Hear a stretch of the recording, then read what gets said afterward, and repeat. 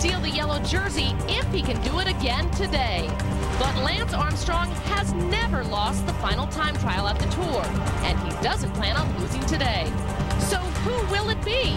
Ulrich or Armstrong? You make your pick, and we'll make ours on the Tour Pre-Race Show next.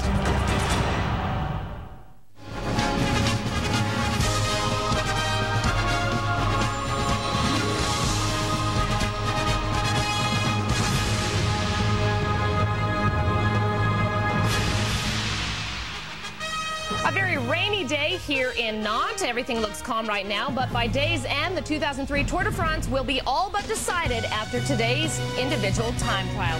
Hi, everybody, and welcome to the pre-race show as OLN's 2003 Tour coverage continues. I'm Kirsten Gum, joined as always by Bob Roll. I don't know about you, I am ready for today's time trial. Last two stages of the Tour, but what about this weather? I don't know if the rain's supposed to continue all day or not. Well, even the weather is cooperating with Lance Armstrong's plans to win his 5th Tour de France. The sky is crying, and the Texas floodwaters are rising. Jan Ullrich looking like the new Poseidon in Atlantis. Well, before we get to today's time trial, let's go ahead and talk about stage 18 yesterday and Pablo Lastras's big win yesterday. Big win for the Banesto rider. Young man on the youngest team in the Tour. Nice sunny skies at the start of yesterday's race. That's Virenque in the polka dot jersey and Lance Armstrong, of course, in the yellow jersey. One jersey that might be changing hands at the start of yesterday's stage was the green jersey. Now, there was a small breakaway at the start of the stage, and then it was caught just before the first intermediate sprint. Jan Ullrich took that chance to attack for some time. Robbie McEwen astutely saw his chance. He got maximum points, but it was Ullrich who stole 2 seconds from Lance Armstrong. He was very surprised, however, to see Lance Armstrong right on his wheel. Maybe more worrying for Ullrich was that Lance was just behind him on that sprint. Lance obviously not known as a sprinter, but able to get up there for a time bonus of himself. Then it was a big breakaway after things got reorganized. 16 guys, they got a huge lead over 20 minutes. And this is Thomas Voeckler, the young rider from Brioche Boulanger, who's having such a very good season, taking the first chance to attack. We knew that it would start disintegrating before the finish, that big breakaway, just too big to manage all the way to the end. Then the attacks were fast and furious on the run into the finishing town. And it was this rider right up the road there from Alessio getting a little bit of an advantage, but everyone attacking each other, trying to close the gap down to these 6 guys that were in the front. Nardello was in that group, Lastras was in that group, Voeckler made it into that group, and they would start to attack each other. There was, well, De Cruz there asking Nardello to come through. Nardello pretty strong in the break, but it was not quite strong enough. Daniele Nardello has won Tour stages just like this in the past, but couldn't quite do it. The quick step rider, here he is, David Plaza, taking a long flyer, trying to steal the stage away. He had the best chance to do it. You can see it's so tenuous right now, his little bit of a lead, and these 3 riders were chasing him all the way to the line, and that was David Cañada there in the front, trying to win the stage. You can see him along the fence there on the left-hand side of your screen, but look at the 3 chasers led by De Cruz of the Français de Joux team. He's a very fast sprinter, and he was obliged to lead it out, chasing the wheel of Cañada all the way to the line. Look at Lastras tucked in there just behind Nardello, hoping Nardello will close the gap to De Cruz. If Nardello is going to close the gap to De Cruz, it better happen soon for Lastras, who's 4th in line right now. They come around Cañada with just 200 meters to go. It looked like De Cruz had the win right there, but look at Lastras' final kick to the line. He passed him with literally 20 meters to go, just barely winning the stage. Nardello taking a bit of a bad line there, and Pablo Lastras getting the win there, honoring the memory of his mom. Here's a sprint for the green jersey. Baden Cook knows he has to beat Robbie McEwen. McEwen getting it on the line there. And with the 6 points he got early in the day and the 1 point there he got over Baden Cook, he took over the green jersey. Great win by the Banesto rider. They're 2nd in the Tour for the young Pablo Lastras. Lance Armstrong keeping the yellow jersey again. All right, let's look at stage results. It was Pablo Lastras on top. He's followed by De Cruz, Nardello, Cañada, and Lely rounding out the top 5. Let's go ahead and go and look at the overall now. Lance Armstrong still in yellow, still on top. He's followed by his main rival, Jan Ullrich, only a minute 5 seconds behind now. Alexander Vinokourov in 3rd, Aymar Zubeldia behind him, Iban Mayo in 5th. American Tyler Hamilton still in 6th. He's going to try to make up a lot of time today during the time trial. Ivan Basso, Christoph Moro, Francisco Mancebo, and Carlos Sastre. Well, it was Pablo Lastras who got the win yesterday, but Frankie caught up with Lance to talk about the time trial today. Frankie? Lance, Looking ahead towards tomorrow, how are you feeling? And did you have a chance to compare Jan Ullrich's time trial to some of the time trials that you did in the years before in the Tour? No, I mean tomorrow I feel ready to go, and you know, if you compare the you know, in the Tour it seems like there's always big difference between the first time trial and the last time trial, and if you compare years past, you know, he's not been as strong in the final time trials. Now that's not to say he won't be tomorrow, but I'm confident, and at the end of the day, I don't want to go home and look my teammates in the eyes and having lost the Tour de France in that time trial. So I'm going to go fast. Have you already pre-ridden the course and seen it already? We were there in April, and I'll go again tomorrow morning. What do you predict to be a winning time? A fast one. How fast? Probably a record. Probably Tour record. All right.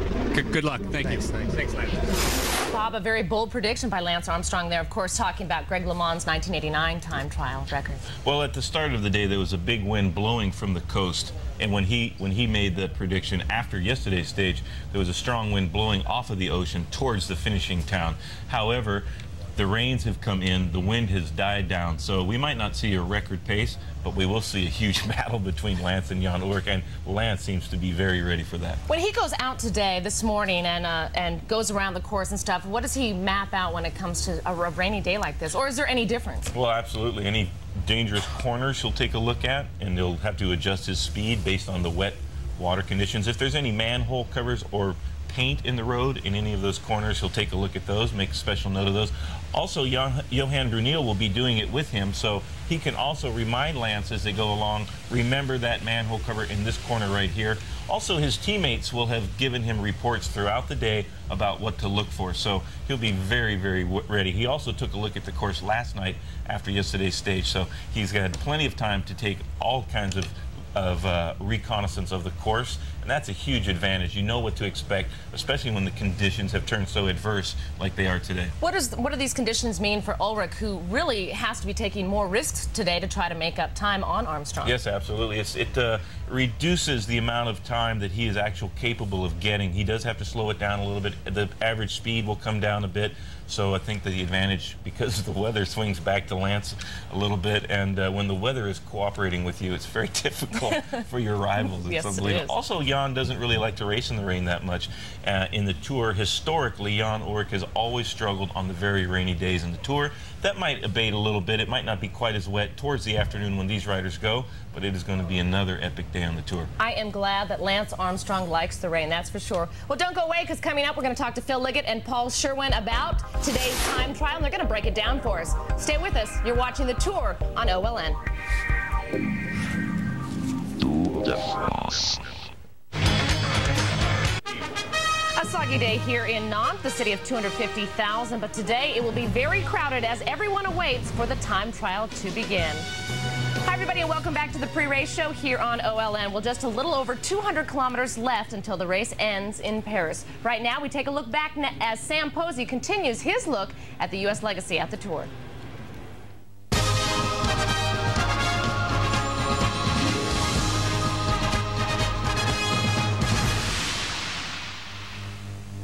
Greg LeMond's 3 wins and Lance Armstrong's 4 have come in the last 17 years of the Tour, which makes America 7 for 17. Not bad for a country that went winless until 1986. Other riders were making American presence felt in the Tour, and like LeMond, some were riding for European teams.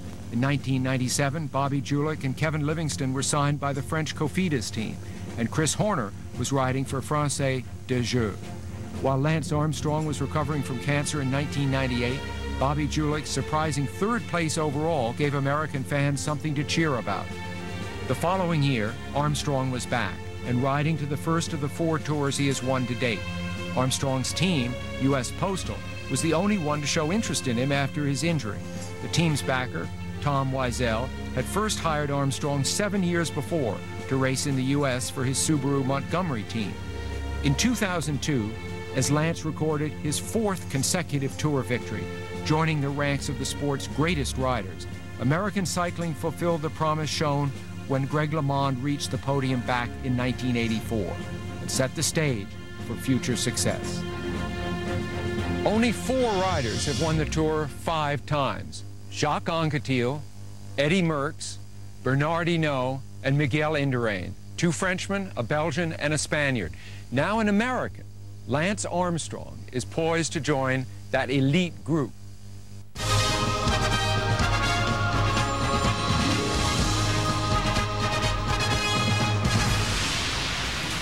And joining us once again are Phil Liggett and Paul Sherwen. What do you think, guys?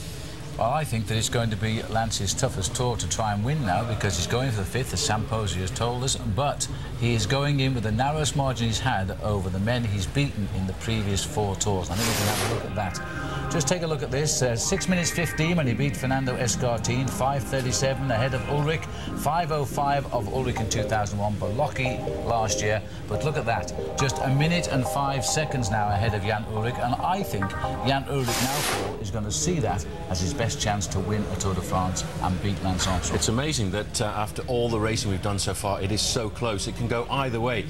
I remember back in 1989, you and I did a stand-up on the start near Versailles, and I said it's impossible for Greg LeMond to win. This is too far behind at 50 seconds. Well, he actually beat Laurent Fignon by 58 seconds in that individual time trial. This could go down to that as well, and the weather conditions certainly make it a little bit more confusing as well to come up with a prediction of any sort. Yeah, what about the weather? I mean, how are the riders going to react to this?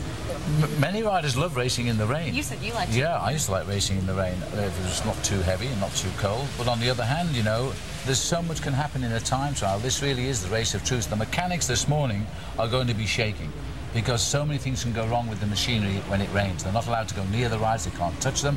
If they have a flat tyre pull, they're going to change a bike, aren't they? They're not going to mess about waiting to change a wheel. They don't take the risk at all of trying to change a wheel out on the course. They've got to be there. The mechanic is going to be on edge for 49 kilometres. He'll be sitting at the edge of the car waiting to leap out, take the spare bike as quickly as possible. It's going to be a tense moment for everybody, but it's not just tense for the 49 kilometres. It's tense from the moment they wake up this morning, because they're looking at the weather, they're looking at the wind. What tyres am I going to use? What pressure am I going to put in the tyres? It's a huge, important decision to make, and many times the guys might not make it until 15 minutes before they start. Who do you think has the advantage today, Lance Armstrong or Jan Ulrich? We can't say. It's impossible. We refuse to predict. I know that. The difficult thing is, I spoke to Chris Carmichael just a little bit earlier on, and I said, come on, Chris, what's it going to be like? Chris, although he has the inside information on Lance Armstrong, he doesn't have any information on Jan Ulrich. None of us do. We can't get that close to the athletes. There's only 2 men know. Armstrong knows what he can do today, and Ulrich knows what he can do.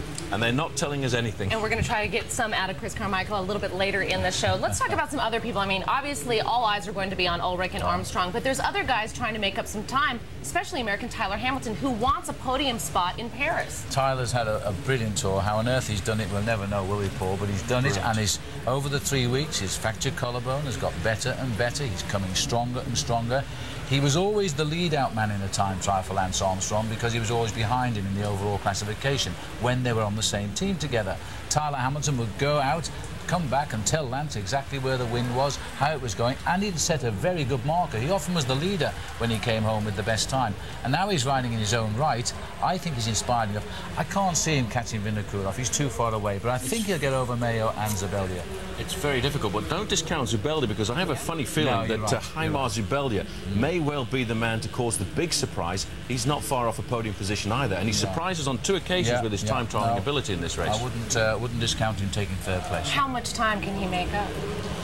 2.5. He can make a couple of minutes. On those riders, but not on Vinokourov. I think Tyler Hamilton can beat Alexander Vinokourov by a couple of minutes, but not by 3:50. Boy, it is going to be a great stage. This is it, right? The century, and it should be in the Centennial Tour. This is the best time trial since Greg LeMond took on Laurent Fignon in 1989. All right, well, thank you guys both. Don't forget, our exclusive coverage of Stage 19 is coming up right after the pre-race show. Up next, we talk to Lance Armstrong's personal coach, Chris Carmichael. Tour de France. And welcome back to our pre-race show as the rain continues to come down here in Nantes, today's finish line for Stage 19. Little programming note for you, if the Tour has you all geared up, well, don't forget the 3rd Grand Tour of this year, the Vuelta a España, or the Tour of Spain. We'll have live daily coverage in September right here on OLN. And hi, everybody. I'm Kirsten Gum with Bob Roll, and we're joined once again by Lance's personal coach, Chris Carmichael. Chris, a huge day for Lance today. Well, it is. We know today's basically the day that he needs to seal up the Tour de France. When I talked to him last night, Lance said he felt great. He actually said he really hopes that it starts to rain. He's got his wish. Whether it continues all day, we'll see, but he was hoping for it. And he said he was expected to, he was going to stay on that narrow front tire, even if it was raining. I don't know if he's changed his mind this morning. He went out and rode the course this morning in the team car with Johan. So we'll see. Now, Chris, the first time trial in this tour, Lance lost quite a bit of time to Jan Ullrich. What's the difference here that we've gone through all the mountains now? We arrived just one day before the end, second to last day of the race. What changes or what differences will we see in between the first time trial and this one that we have today? Well, I think what you're going to see today is Lance is going to really focus on keeping his hand position correct. During the last time trial, one of the things we've looked at is that he pulled his hands in a lot on the aero bars. That brought him up a little bit more, brought his head up, so he was catching more wind, not as aerodynamic. So he wants to keep his hands at the end of the bars. That'll keep his head down. He'll slide through the wind a little quicker. Other thing is to keep his pedal cadence high. He's normally about 100 to 110 RPMs during the time trial. And he's still considering riding that narrow front tire up front, that 19mm front tire. And I think given these conditions and what he told me about being excited by the rain, he actually said he only hoped it was colder. He wanted it down in like the 40s on the day of Hautacam in 2000, but it looks like it's not like that unless a cold front comes through real quick. Probably won't be any trouble overheating or being dehydrated today. No trouble with that at all. No trouble. All right. Are you nervous at all, Chris? No. You're not nervous? If you're not going to be nervous, then I'm not nervous. He's going to do it. You know, I mean, it's there's no way he's going to lose the Tour de France today. It's not going to happen. I'm very confident of that. I'm confident too. Bob, you're always confident, right? I'm always confident. I'm always confident. All right, Chris Carmichael, thank you so much. Well, right now it's time to go ahead and check in with our travel reporter, Pam Fletcher. The Chateau de Brezé in the Loire Valley, just 80 miles east of the city of Nantes, has remained in the same two grand families for the last 800 years. The castle itself dates back to the 16th century and maintains a tasteful mix of both Renaissance and Gothic-style architecture. Two defenses of this castle were a narrow drawbridge and a 64-foot dry moat, the deepest of its kind in Europe.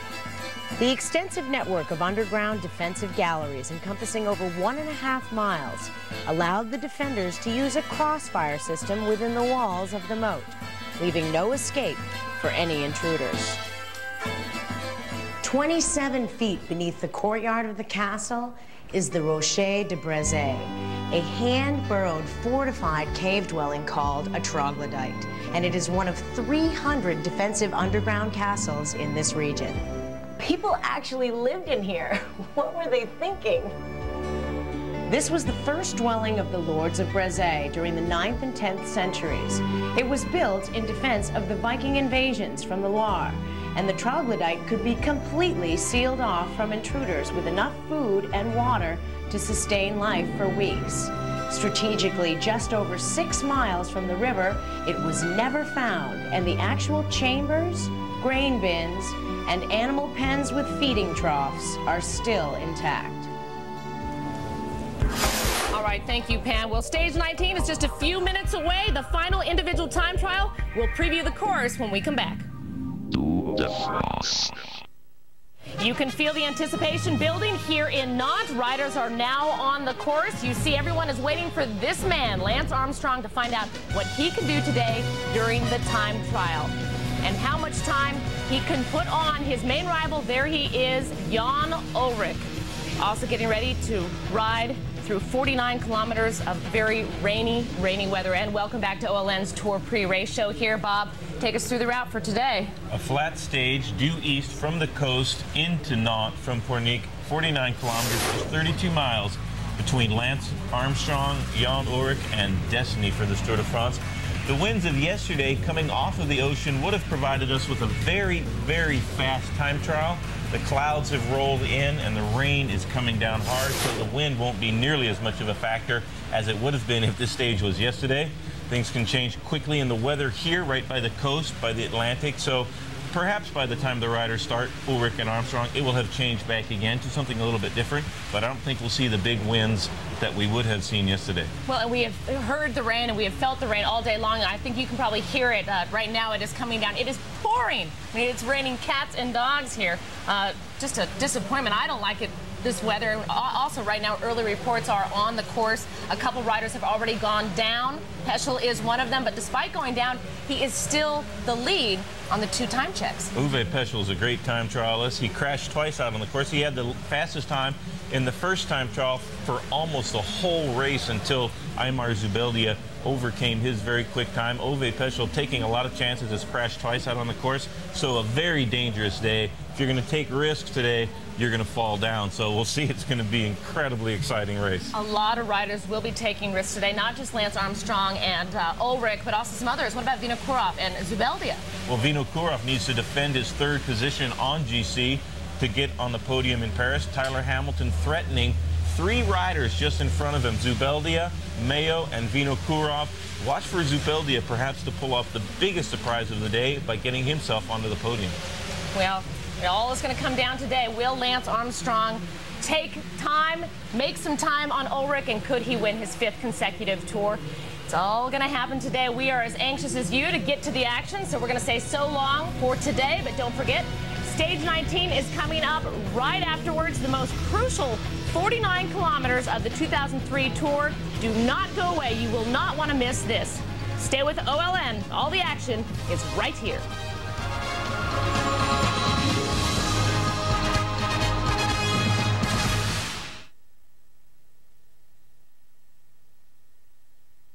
You're watching a special presentation of the Outdoor Life Network. The highly anticipated face-off between 2 champion bike riders will unfold today when they ride for the Tour title in the individual time trial. 4-time Tour de France winner Lance Armstrong has gone head-to-head for 3 weeks with a rejuvenated Jan Ullrich. Now only 65 seconds separate the two, as the race against time will decide the final outcome of this year's Centennial Tour. In the past, Lance Armstrong has dominated the final time trial, but the German looks now to spoil the American's perfect record. The showdown against the clock is next on OLN.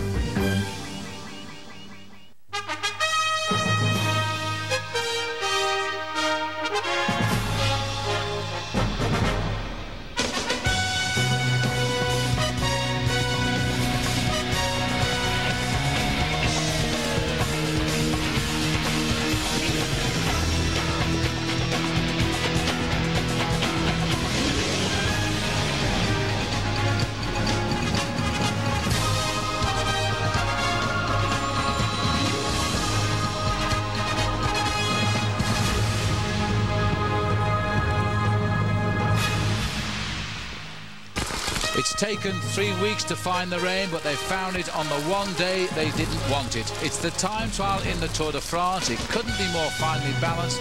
By the end of this day, I think we'll know which one is going to win the Tour de France. Will it be Jan Ullrich or will it be Lance Armstrong for a 5th year in succession? Welcome back, everybody, as we continue our live coverage of the Tour de France here on OLN.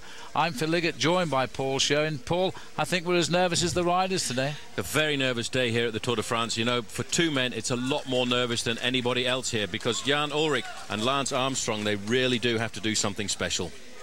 All right, well, let's just quickly go to the finishing line, because this is the arrival here of Georgi Hincapie and putting in an extraordinarily good performance. David Miller setting the best time about 20 minutes ago, but Hincapie doing a great ride there. 55.13 and an average speed of 53.24. We are running very close, by the way, with Miller's time there towards the fastest time trial ever seen in a Tour de France. And the other boys are still to start, of course. Well, you can see the conditions out on the course. We'll have a look at the map and show you exactly where we are. We're right up now in the northwestern corner here in the Vendée on the borders of Brittany. We're racing in from Pornic out on the coast, little fishing port there, as they're staying in the rain all day to finish in Nantes. 49 kilometres, the first ever time trial in the Tour de France back in 1933. Also finished here, by the way, in Nantes. 201 kilometres remaining, but the most important of them are the 50 today, well, 49 to be absolutely precise. The sprints competition, that will resume tomorrow on the Champs-Élysées. Virenque has won the King of the Mountains competition. Now, today we have seen riders record best times at the checks and then promptly fall off. Here's another rider going down as we speak. And in fact, Uwe Peschel crashed and has broken a rib, and he's fallen off twice, and he was about to arrive at the best time thus far. Bruce Tegin has also crashed, and he finished covered in blood, but David Miller survived as he came through the rain here. Best time at the second and the third check. He was only second best time behind Peschel, who crashed at the first, and he is so far leading the day. Here's the overall situation, crucial as it most certainly is. Almost 80 hours of cycling beneath the wheels. 65 seconds separate Ulrich and Lance Armstrong. Vinokurov, Zubeldia and Mayo will all be looking over their shoulders for a spectacular ride from Tyler Hamilton. At best, he'll get one of them, I think, and if he has a really great ride, he might snick 2 places in the overall. Morrow, best Frenchman. Now let's have a look at the top time trials. Here they are. Miller, we've seen, is in with the best time. Sharrow, Bladzer. Bodrogi did have a best time. He slipped down a little bit now. Peschel, we know, crashed and reportedly has broken a rib. And I hope if they strap it, he can get to the finish in Paris tomorrow. It's his first Tour de France. Out onto the highways now, Paul. No signs of the rain easing. It is very heavy. It's very heavy. It's very difficult for the riders to actually make a tactical decision on just exactly what sort of equipment they will use this afternoon. The man in the starting gate right now, Chechu Rubiera, very relaxed. He's not one of the great time trialists, but he has been a very good lieutenant for Lance Armstrong in the big mountains. It's still very blustery out there and a lot of water on the course, so the choice of tyres and tyre pressure is going to be very important this afternoon. Well, life in the start house. Here's the driest place in the show as Chechu is off and running. Of course, Lance Armstrong and Jan Ullrich are still to go. 148 riders survive the Tour de France. This is Paolo Bettini stamping his authority as he reaches. Comes in now, sprinting hard. About the 12th place at the moment. You can see his time coming up, 56.23. A couple of minutes down the man. Very dangerous bend, that. So this is a good ride by Bettini, Paul, but a little bit off the leaderboard, but I don't blame him for not taking too many chances. Well, he doesn't need to take too many chances. This man is ranked world #1, and his team, several of his team have actually put in pretty fine times. In fact, Laszlo Bodrogi, his teammate, the Hungarian national champion at the time trial, had set the fastest time. 56.48 then for Paolo Bettini. Nobody at the checks approaching David Miller's checkpoint times yet. Miller in with the best time. Armstrong, Ulrich, Hamilton and the rest, of course, are still to start. The time trial is underway. We'll be back on OLN. And welcome back. The wet cobble streets of the city of Nantes, one of the cities that hosted the very first Tour de France back in 1903, but it's sad for the organisation here in the city because the rain is teeming down. Michael Blaudsen coming in, 9th place for him, 56.01. David Miller of Britain is still the man on top of the leaderboard, 54.05. Okay, well, the Tour de France will of course end tomorrow, but you can still enjoy all of the excitement of this year's race, and Lance Armstrong himself, in his own words, will be defining this great tour. So the defining moment of one of the closest races in history, that will come to your screens here on OLN July the 31st at 8 p.m. Eastern Time. That one should not be missed. This has been an extraordinary tour.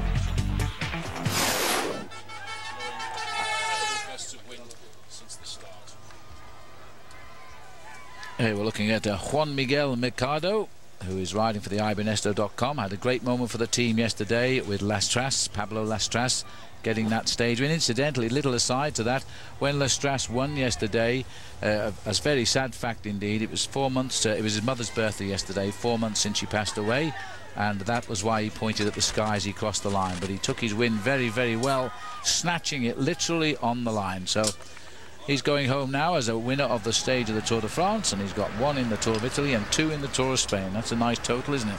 He's won in all the big bike races around the world, and he's still got the chance of improving. He's a rider who's always been dogged by injury throughout his career, and I think he's broken almost every bone in his body in crashes and managed to get himself back up to the top level of the sport.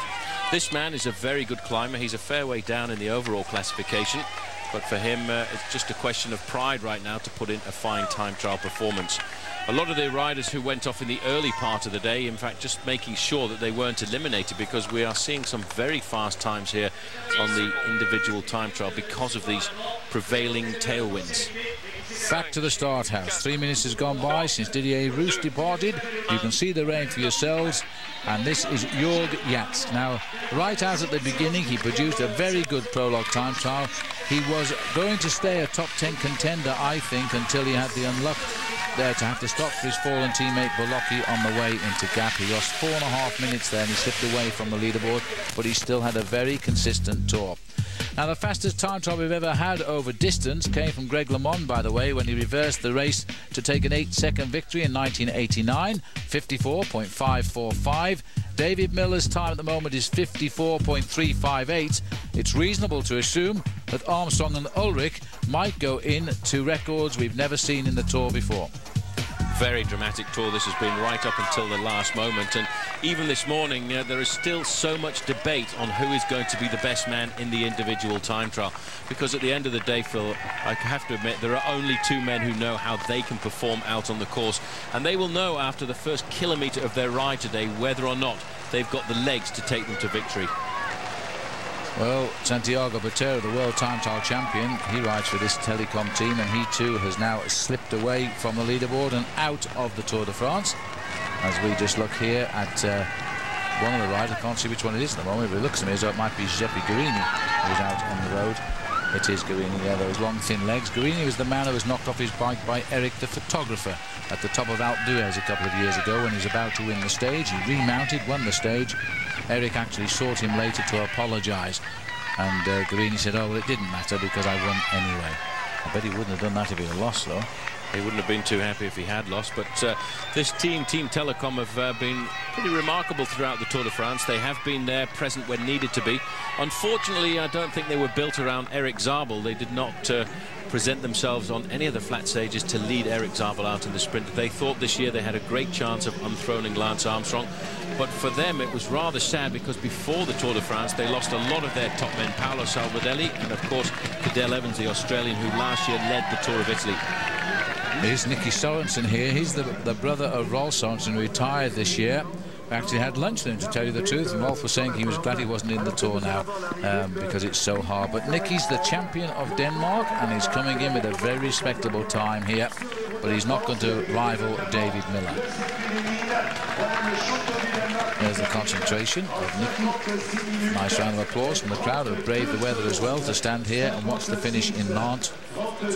As the race will continue, we are running now to the start of Roberto Leiseca. He'll be next to go. Armstrong and Ulrich, of course, still ahead. There's Leiseca. We'll take a break on OLN. Well, this is the arrival of Michael Rogers of Canberra as we continue our coverage now of the time trial here. 49 kilometres from Pornic to Nantes in the pouring rain. Good ride by Rogers in his first Tour de France, 23.5 years of age, and he's sitting there in 8th position at the moment. And you can see the rain absolutely lashing down here. It has its moments, but basically it's staying heavy. As we look out on the course now, this is Roberto Heras, again the right-hand man of Lance Armstrong in the mountains. He's tumbled a couple of times, Heras, but 3 weeks on, all the bandages seem to be off now, Paul.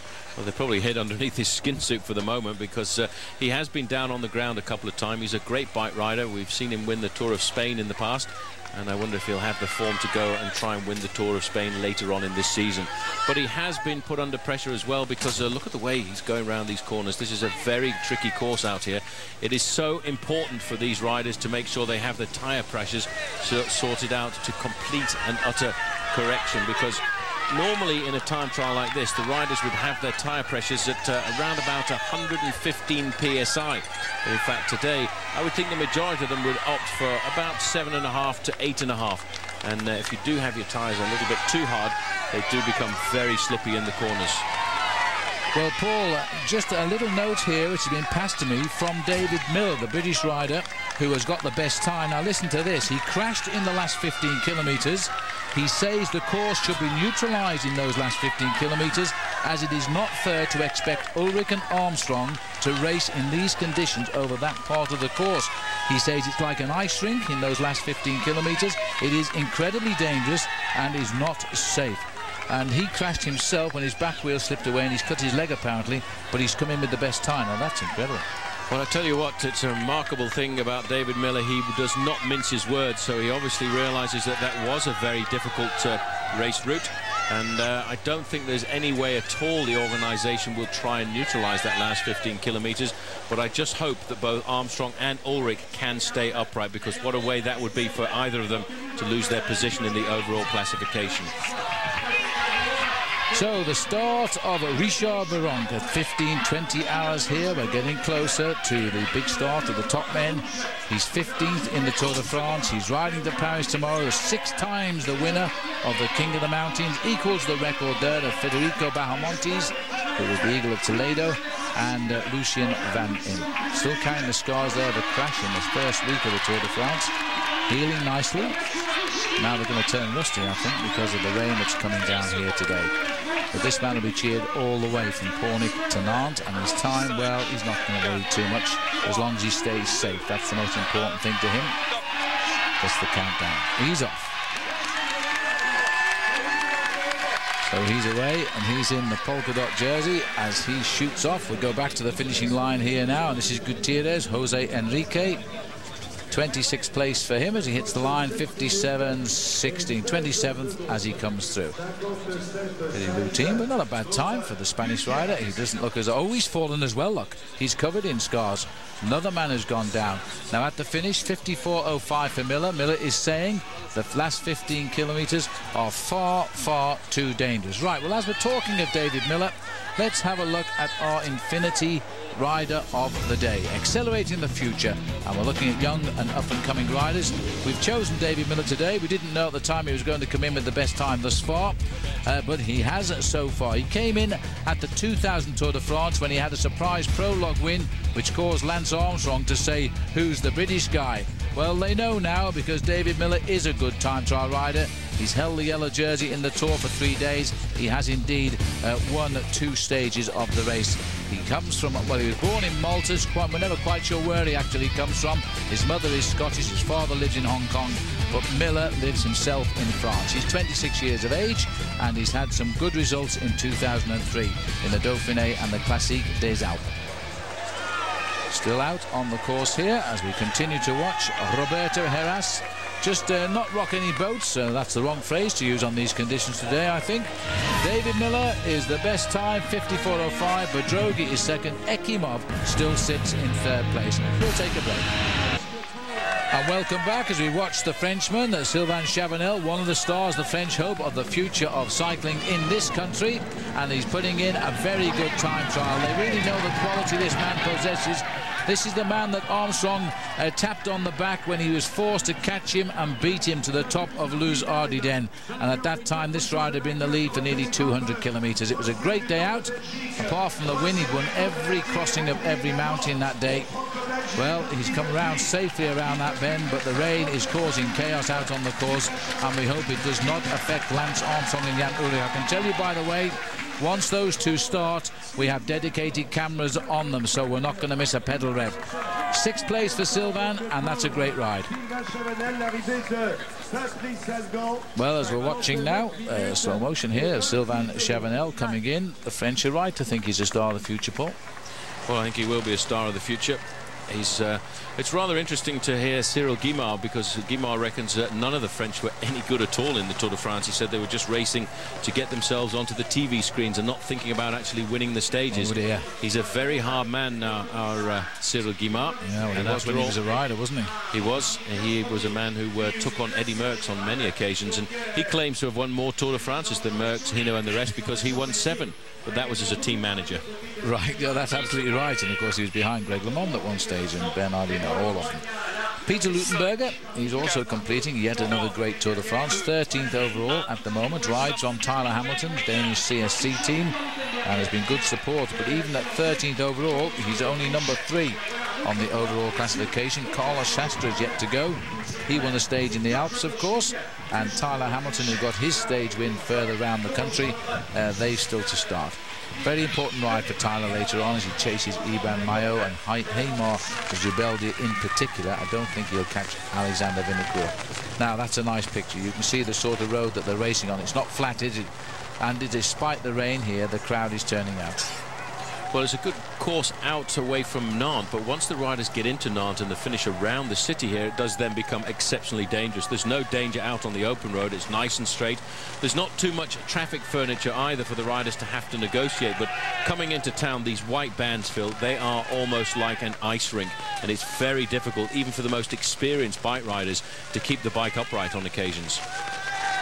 Inigo Sherro, he's a pretty good time trial rider, this man. We can expect some good times out of him. We're not getting any splits on him though at the moment. Still, Uwe Peschel has set the best time at 15 kilometres, but he crashed twice after that. And Miller has got the best time at every other check and the finish.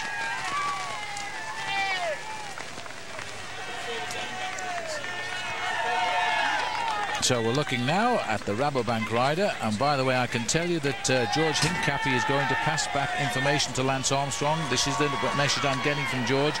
He's telling him it's super dangerous, go as fast as you can for 40 kilometres and then take no risks. Well, that's the word from George Hincapie. Well, as we're watching here, the race continue. The rider in our frame is Michael Bogart. Here's our Camelback Tour trivia question. When was the first time trial held in the Tour de France? If you were listening before, I didn't know this question. I even told you the answer, so you should get that one right, surely. Anyway, we'll take a break, and if you didn't, we'll confirm it when we come back after the tour. Welcome back to our time trial today. The Camelback Tour trivia question. When was the first time trial held in the Tour de France? The answer was 1934. Anton Manuel won an 80-kilometre time trial en route to his overall victory in the 1934 Tour.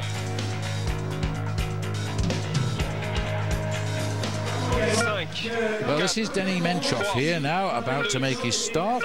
And he is the top white jerseyed rider, the best rider under 26 years of age. He's held it for about 2 weeks, this lead, and he's not going to be passed now because he's got a very, very good lead as he makes his start. And, well, looking down here at the mist, we're going out to the course again now as we catch up with the John de la Tour. This is a team which is looking for a secondary sponsor next year to stay in the sport ball, and they've had a very, very good tour. I think all of the French teams have had a good tour visibly because they've always been on the attack. They've always been French riders in the breakaways, and they are looking to try and stay in the team at the end of the season. This is Stefan Goubert, and he was fairly aggressive in the Tour a couple of years ago, finishing quite high up in the overall classification. But a lot of the French rival riders, they seem not to have the firepower or the desire to get themselves a stage win, and they have been heavily criticised by certain members of the press for riding for publicity rather than to actually win stages. Jose Azevedo, the man that stopped by his fallen leader, Joshiba Bolocki, back in Gap a long time ago now when we were leaving the Alps. And as a result, he's down the overall classification a ways, but he's still put in another good time trial. Top 35, maybe just getting inside the first 40 riders at the moment. This is at the checkpoint at 32.5 kilometres, and David Miller had set the best time here of 35.34. Miller has set the best time at the next checkpoint and the finish at the moment. But Miller's saying the last 15 kilometres of the course is very, very treacherous. It's certainly caught out a number of riders. As far as we know, Uwe Peschel has gone out with a broken rib. Well, not gone out, he's finished. And I hope that because of rib, there's no treatment for a broken rib. They can strap him up and he can ride into the finish on the Champs-Élysées tomorrow. But he was leading until he went down, not once, but twice. Well, in fact, it's so sad to come out of the Tour de France right towards the end. I remember it happening to Sean Yates a couple of years ago when he crashed with about 2 days to go and his throat swelled up and he couldn't breathe and he had to abandon the Tour. This is Carlos Sastre, teammate of Tyler Hamilton. He is in 10th place in the overall classification, so there are only 9 riders to come up to the starting gate after him. The times at the intermediary points are hardly changing at all right now, and I don't expect they will until men like Ulrich and Armstrong get out on course. Start there for Carlos. Down the ramp into the rain. Take it very easy off that ramp. We've seen riders fall off there. And then get up and have to continue, because once they start, the clock starts, and that is it. This looks like Botcherov coming up towards the finish now. This is Brochard. Oh, Brochard, I beg your pardon. Laurent Brochard taking risks going around the corner as well, and this is such a very difficult approach to the line as well as we come in here to Nantes. The last time there was a, well, the first time there was a time trial in the Tour de France, it was a 90-kilometre time trial into the finishing line in Nantes, and the average speed on that occasion was 35.5 kilometres an hour. Good ride by Laurent Brochard, and he comes in losing 2.5 minutes, but a good average speed at 51.9 kilometres an hour. Former champion of the world. Oh, well, that's an unhappy picture for the riders today, and I should imagine that Lance Armstrong and Jan Ullrich have a lot of consternation here, because the end of the stage is absolutely treacherous today. We're going to see them all the way. They must take care. George Hincapie has suggested to Lance already since he finished he goes fast for 40 kilometres and plays safe for the last 10. Because the roads are so dangerous within the area of Nantes. This is Stefan Guber still making his way. Looks as though he's picking his way quite precariously there. This is Botcherov now, the teammate of Brochard. He's out at the check at 32 kilometres and just riding his time trial very sensibly. Nothing to gain or lose here. Going through with the time just on the 80th time of the day.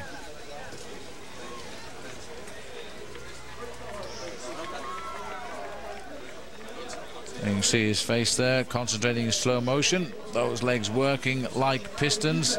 As we go back to the Stothouse briefly and look here at Mancebo. He'll be next to go. We'll be back, and we'll take a quick break on OL. Welcome back to a rather wet city of Nantes today, but the riders still have to go to the purgatory of the individual time trial. David Miller still is the fastest man at the finish with 54 minutes at 05 as we watch the start here by Mancebo, which means there are now 8 riders left to come out of that start house. The last 2 will go head-to-head for the Tour de France title. Ulrich versus Armstrong, and they couldn't have asked for a worse day in which to go to war.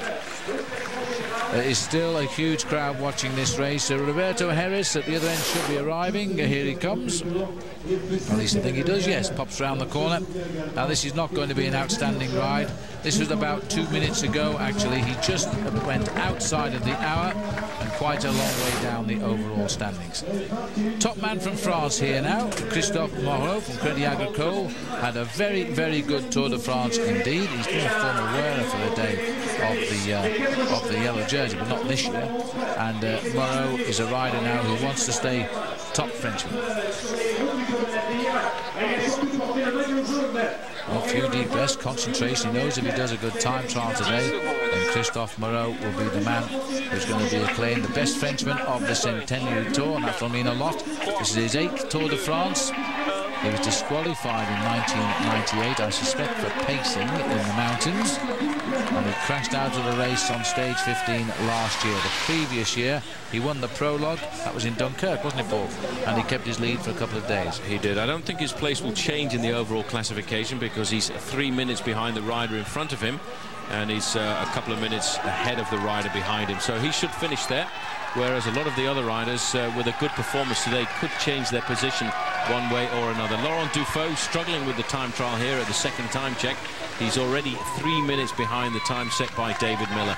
David Miller's time remarkably still the best one at the finish line, a time of 54.05 on the finishing line, which I can't believe was set with a crash in the last 15 kilometres as well. Well, there's no doubt that Miller has come in with a cut leg. He's saying the course is dangerous. He says that they should neutralise the race over the last 15 kilometres because it is too dangerous, and that it shouldn't be expected for Ulrich and Armstrong to race in these conditions for the result in the Tour de France. But they are going to, of course. This is Chechu Rubiera at the check at 32.5 kilometres.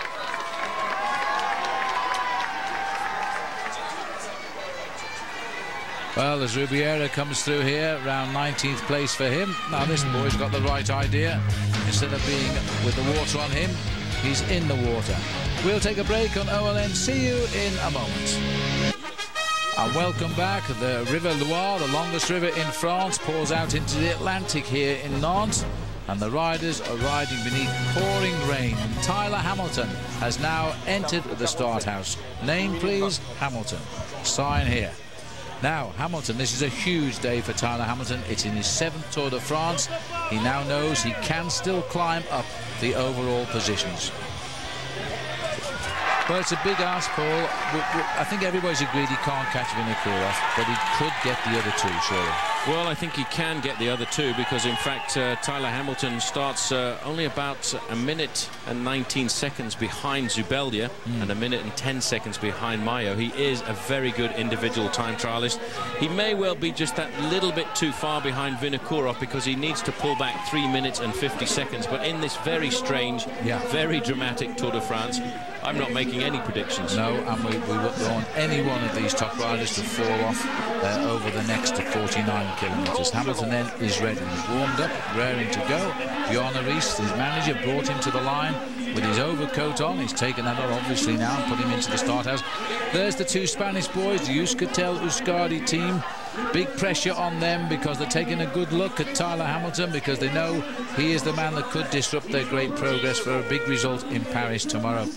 Zubeldia started so well in this tour and has never really lost his edge at all. He is a real good time trialist. It'll be hard for Hamilton to nail him, but he'll go for Mayo, that's for sure. Hamilton is away. Most important time trial of his life, I would think. This is the man who fractured his collarbone on day 2. His best ever finish in a Tour de France was 1999 when he was 13th. Now, with his injuries et al., he is currently in 6th place and he's racing to go higher. Jörg Jatsk, I would expect this is, out on the course. Yes, it is. 32.5 kilometres for him. And another good ride coming out of this man. He's really had a good tour. He's a great bike rider. He's going to finish in the top 10 placings at the second time check here at 32.5 kilometres covered. And he's an integral part of the Spanish Once team. He's a man who helped them to win the team time trial last year, and this year they finished in 2nd place. And it's so sad when we look down at Jörg Jatsk here because this man was at the side of the road for 4 or 5 minutes waiting for his teammate Yoshiba Bolocki to try and get back up and onto the bike, but it was later revealed to us that in fact he hadn't only broken his leg but also his elbow and a finger in what was a very dramatic crash in the 2nd week of the Tour de France on the road into Gap. So Jatsk once held the white jersey briefly in the 2001 Tour, didn't win it though. This is now in his 5th Tour de France. He's never ever packed in. His best tour, ironically, his first tour when he was 18th in 1998. But he's currently lying 18th in this one, and he knows that a good time trial today and he'll get his best ever finish in Paris. And look at that face. I think that's his intention. His intention is to do well, but this man has to do a good performance as well because we're now looking into the face of Iban Mayo. Maybe we're looking into the face of the future of Spanish cycling because this man has huge talent. He's 5th overall at the moment. A good ride by him could move him up ahead of his teammate Zubeldia. In fact, Zubeldia and Mayo are only separated by 9 seconds in the overall classification. Well, I think we can definitely say that will change, and we think Zubeldia will be the faster of the two of them, but you know, 10 seconds better than Zubeldia and 2:41 better than Vinokourov. It's going to be tough. Now, waiting for the countdown. They are 3 minutes now in the start house. You must stay calm, cool and collected. All of the effort will be in the charge from the start. I was a bit surprised to see these two riders come up so early for their start time. They should really have remained in the bus or somewhere away from the weather conditions until the very last moment. But the two riders have been, this man has been at the bottom of the starting ramp for 3 minutes. His teammate Zubeldia will have been there for 6 minutes because he was actually at the starting ramp when Tyler Hamilton moved away. By the way, at 15 kilometres, the situation, Peschel was the best time there, but Miller was second. Well, Peschel crashed out of the leaderboard, although he did finish the time trial, but apparently with a broken rib now. And Miller has picked up the best time at all of the checkpoints, and despite a crash, has still come in with the best time.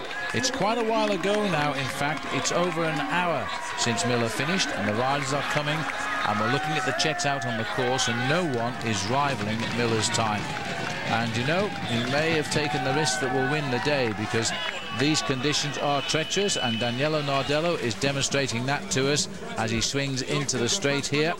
36, 38, we're dropping down quite rapidly now, but again, this man nothing to race for in the time trial, except to make sure he finishes the Tour de France.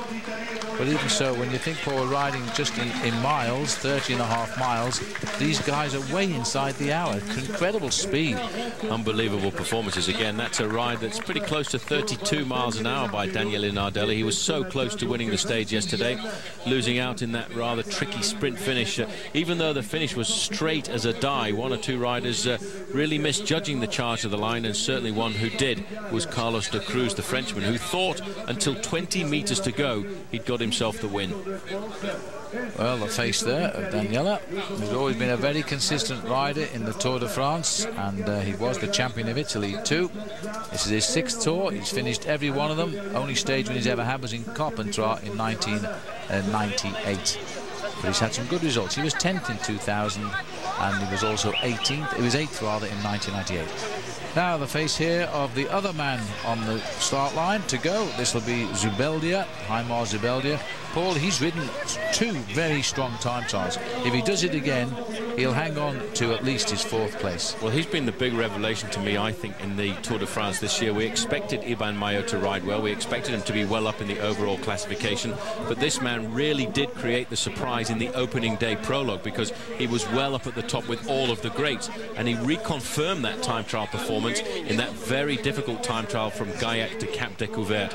And today, a good ride by him could pull him up into a 3rd place position, because he starts 2:31 behind Alexander Vinokourov.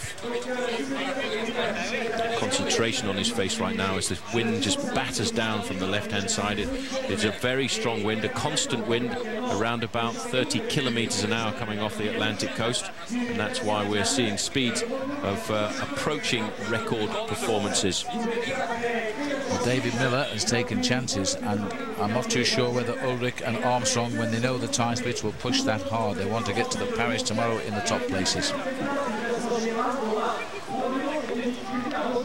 Still, the rain is coming down. We're waiting for the last deep breaths from Heimar Zubeldia, who hopes that the magical time trials he's done so far will continue in the Tour de France.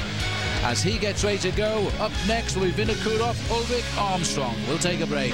And welcome back. The top 3 are about to start in the time trial. This man was once just 19 seconds behind Lance Armstrong. He's now 2 minutes 47. Alexander Vinokourov is running down to the count to the off. Now, last couple of seconds before he makes the move, and then is he going to ride to save his 3rd place in the Tour and go to Paris tomorrow as the highest placed rider ever from Kazakhstan, because his friend and teammate, who sadly was killed this year cycling in the Paris-Nice race, Andrea Kivalev, he finished 4th in the Tour de France a couple of years ago. So he's on the way. He's 29 years of age, by the way, now. Weighs 159 pounds. He won Paris-Nice for the last 2 years, and this year he won a World Cup Classic race, the Amstel Gold in Holland, their biggest race. And just before this race began, he was a great winner of the Tour de Suisse, or the Tour of Switzerland, which Lance Armstrong also won once a couple of years ago before he went on to win the Tour de France. Looks a bit relaxed in the early part of the course there. He hasn't quite got down into his aerodynamic position just now, and the weather conditions you can see at the start are the same as they have been since the very first rider left the starting gate at 10:49 this morning. That was Hans de Klerk. He's back here and comfortable, but this is what the big battle is all about. The clash of the titans, it's being called. He looks very nervous right now. He reckons that he is relaxed, but I tell you what, this, he realizes, has to be the most important time trial of his career. Jan Ullrich is back. There's no one in any doubt about that. This is the man of a couple of years ago, the man who won the Tour de France in 1997. He has never finished worse than second in this race. We thought this would be the year when he would do just that, but no. He's fought alongside Armstrong. He now knows his worst finish will again be second, but he believes, Paul, he can win the Tour. Listen to the crowd. They're going absolutely balmy out there shouting for this man. And look at the handlebar position that he's got there as well, Phil. This man looks very nervous to me. You can almost feel his body trembling, getting ready for the violent effort that he's about to go for right now. 49 kilometers, and I tell you what, we may well be looking at a new record speed for an individual time trial at the Tour de France. 54.54 is the average speed that he needs to beat, and I have a funny feeling that we'll see that drop tonight. He leaves 3 minutes behind Alexander Vinokurov. He leaves 3 minutes in front of Lance Armstrong. Armstrong will know exactly what his time is when he passes through the 3 checks out on the course. Ulrich, I am quite sure, will also be told by the team management in the car behind. The rain is the same for everybody. It's been totally consistent.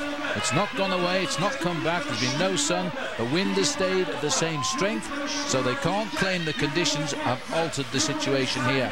These boys now are one-on-one, and the strongest man will win the Tour de France. It is as simple as that after 3 weeks of cycling. Incredible. 7th Tour de France for Jan, 2nd in 96, 1st in 97, 2nd in 98, 2nd in 2000, 2nd in 2001, question mark on 2003. There's no way we will know that until 49 kilometers has gone by and he's come out of the starting gate like a bull. But when the battle for the yellow jersey comes down to the final time trial, historically it's the challenger who comes out on top. Think about these names: Le Monde, Roche, Hinault and Jan Janssen. They have all won it with victory in the final time trial. Wow, don't use that line over Lance Armstrong, Paul, when he comes in the start house. That's going to send shivers down his spine. But Ulrich is underway now. And he's got to also throw caution to the wind, despite the fact that the conditions are reported as treacherous. David Miller has sent messages back saying they should neutralise the race in the last 15 kilometres. The roads are too slippery. It's not fair for Ulrich and Armstrong. Those were his words. The difference between the two riders is Ulrich has absolutely nothing to lose. He finishes out of the race or he finishes in first place. Now, right there, Armstrong is coming up and talking to all of the men who have been in this situation before, people like Stephen Roche, people like Laurent Fignon, the night before the final time trial, they were worried when it was so close. Armstrong looks a lot more relaxed than Ulrich did when he came into the starting gate. Don't forget, we might have mentioned those big names before, like Le Monde and Fignon and Roche. This man has not yet ever been beaten in the final time trial of the Tour de France. But he's never gone into the final time trial with such a small margin of advantage. It's 1 minute and 5 seconds. On the right now, because our cameras are going to stay with these guys right around this course, is Jan Ulrich.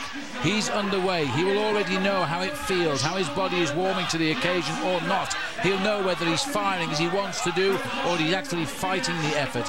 In the start house, and he's still got just a little while to go, just on 2 minutes before Lance Armstrong will make his departure.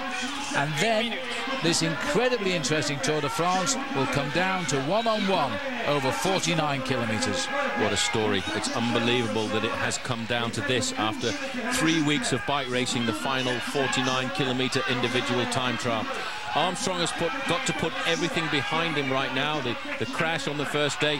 But Phil, I can't get over how, even at a moment like this in the Tour de France, he's always seemed to be relaxed this year. And by the way, he's just been awarded the Prix Orange by the journalists as being the most approachable rider. A couple of years ago, he was awarded the one for being the worst man with the press. Absolutely. He used to get, what did they call it? The Prix Citron. Citron, the lemon man, because nobody could ever get an interview with Lance Armstrong. But from day one, this man has been extremely friendly this year. That is quite a tribute to Lance, who has been very approachable. Now, this is it.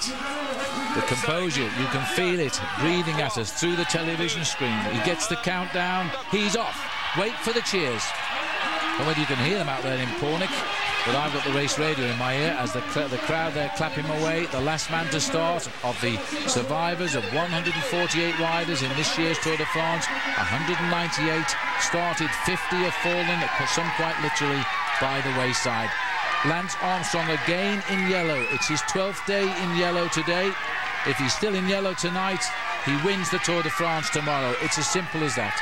Well, don't make it quite that simple, because if he's in the yellow jersey tonight by 10 seconds, the battle will happen on the Champs-Élysées. He takes that first corner there very precariously. In about 15 minutes, we should get an idea of just how the two big men at the top end of the overall classification are performing, because the first time check at 15 kilometers is currently held by Uwe Peschel in a time of 15 minutes and 54 seconds. And I think these two men will go there inside of that time. Well, 15.54 Peschel, 15.58 Miller. Peschel crashed. Miller has set the best time at all of the other checks and has come home so far with the best time. They will get the best time purely by accident, because they are racing each other, and that's all that will matter to Lance Armstrong and Jan Ullrich, the man who is in front. If Ullrich starts fast like he did the other week to the Cap de Couvert, let's not forget, Paul, the first check then, they were exactly equal on time. But slowly but surely, Lance drifted away.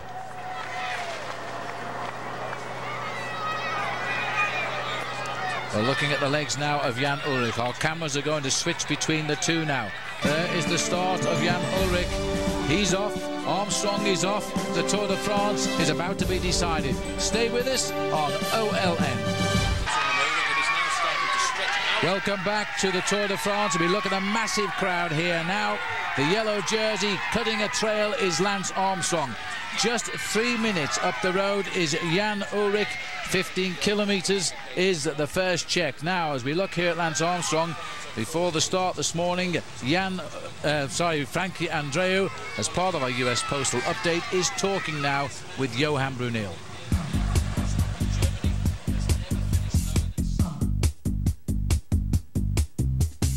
I'm here with Johan Brunel. A very rainy day today. Johan, this morning you went out and drove the course with Lance. Is this course anything specific to change because of the rain? Yes, definitely. I think the beginning of the ride is no problem at all. It's pretty much all flat and straight.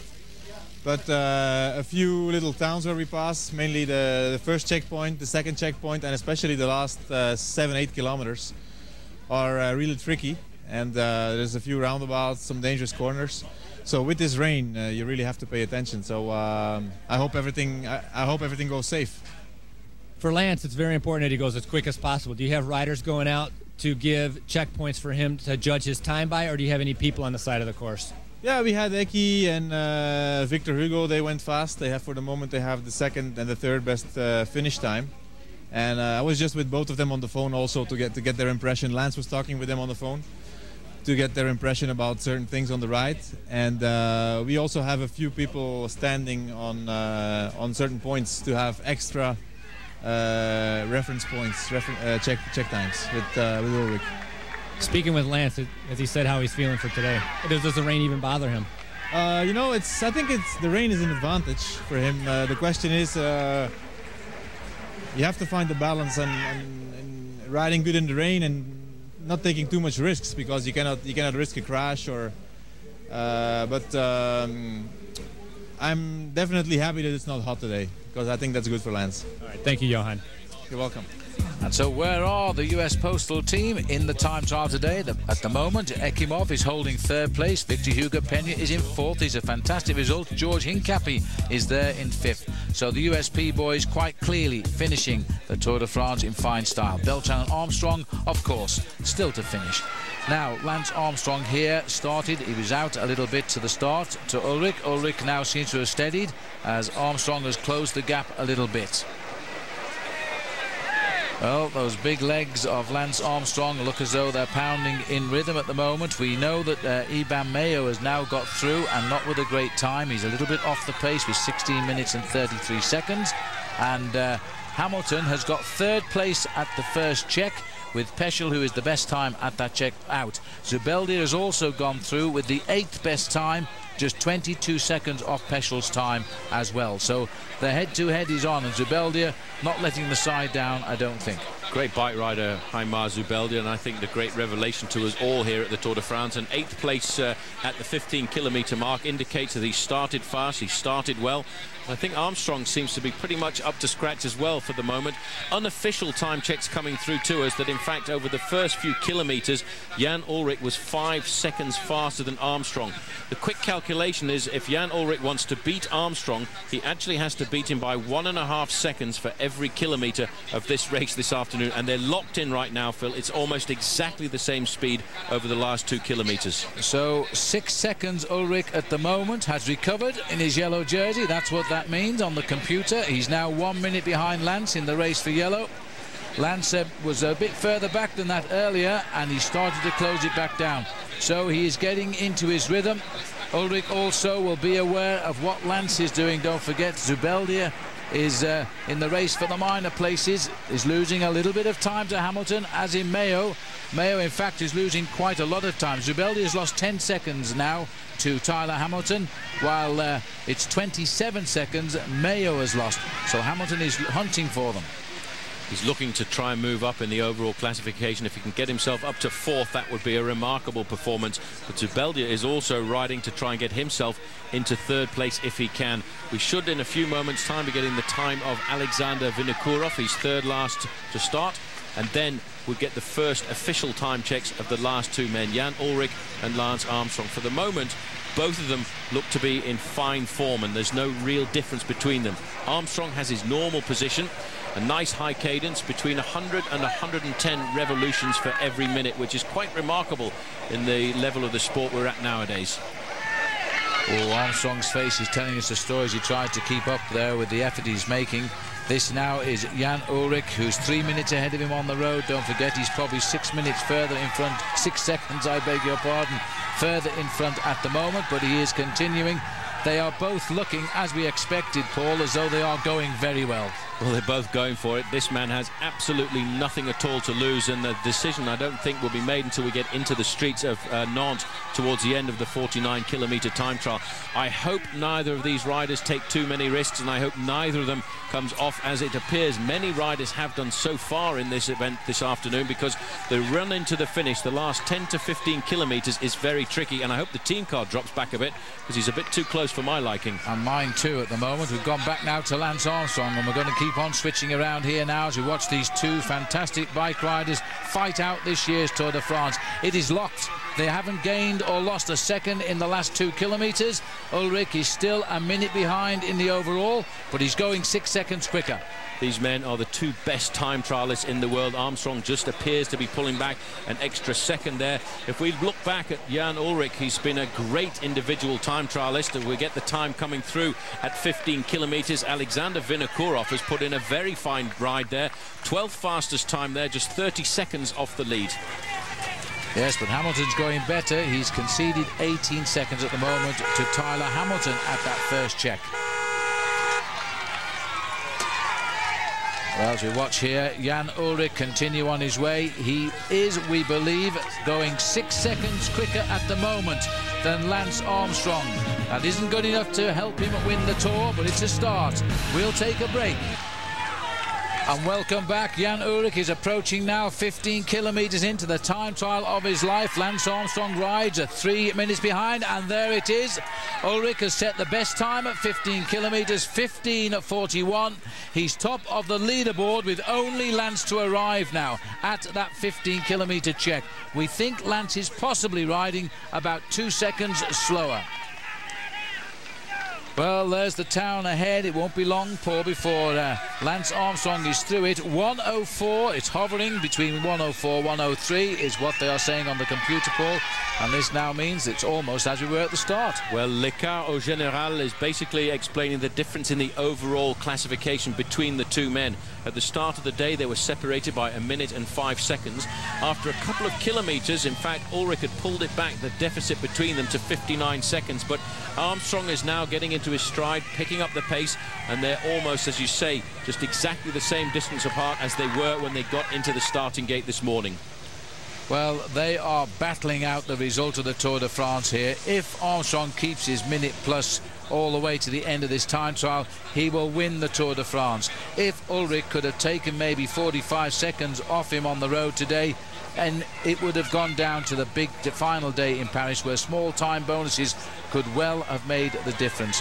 We are still waiting for Lance Armstrong to arrive at Chemer, which is where they check the riders through. At that point, we're going back up the road here to see Christophe Moreau. You see that David Miller at this point was setting the best time of 35.34. Moreau, it's still a very important time trial for this man from France. He wants to go home as the best Frenchman in the race. Morrow started the day in 8th place in the overall classification. Just an average ride by him will keep him in that 8th place, because the men in front and behind him are separated by a large amount. Armstrong has gone through second, but with exactly the same time as Jan Ullrich. Exactly the same as 1 week ago. Exactly the same as 1 week ago. These guys are unbelievable. A time trial, head-to-head. The first check, history repeats down at the Cap Couvert. They were the same time. Now they're the same time again. 15:41. Unbelievable. Armstrong, I think, is riding his own time trial. He won't want to know the position of Jan Ullrich out on the course. He just needs to ride his own performance. We could today be looking at the fastest time trial ever recorded in the Tour de France, and that over the longer distances is currently held by Greg LeMond, and the average speed there 54.54 kilometers an hour. David Miller came in with a very fast time. His average speed was 54.3 kilometers an hour. But these two men are battling out for supremacy at the top end of the Tour de France. And after all, Phil, over the last 6 or 7 years, they have been the creme de la creme of individual time trialing. Well, there's a matter of pride here as they go one-on-one. Armstrong looking extremely comfortable, even though obviously it's hurting. It's going to hurt at these speeds. We could be chasing the fastest ever time trial seen in the history of the Tour de France. Greg LeMond holds that back in 1989. 54.545 kilometres, and in the prologue it was the British rider Chris Boardman, 55.152. Armstrong is riding close to the crowd line. He wants the shortest way around this route. He does know the course. He's ridden it in training. He knows what to expect. He didn't expect the rain, but Johan Bruneel has said the rain really is more pleasant for us. The important thing, I think, to remember as well is that Armstrong actually went out in the team car this morning and had a look at the course. He wanted to refresh his memory. He'd actually been over it before earlier on in the year in the month of April, so he knew the course, but just wanted to get the corners back into his mind. Ullrich decided he didn't want to go out, in fact, and he just watched it on a video at their team hotel, his team manager having recorded it earlier in the day. The top three riders are still the same top three riders overall as they were in the start house.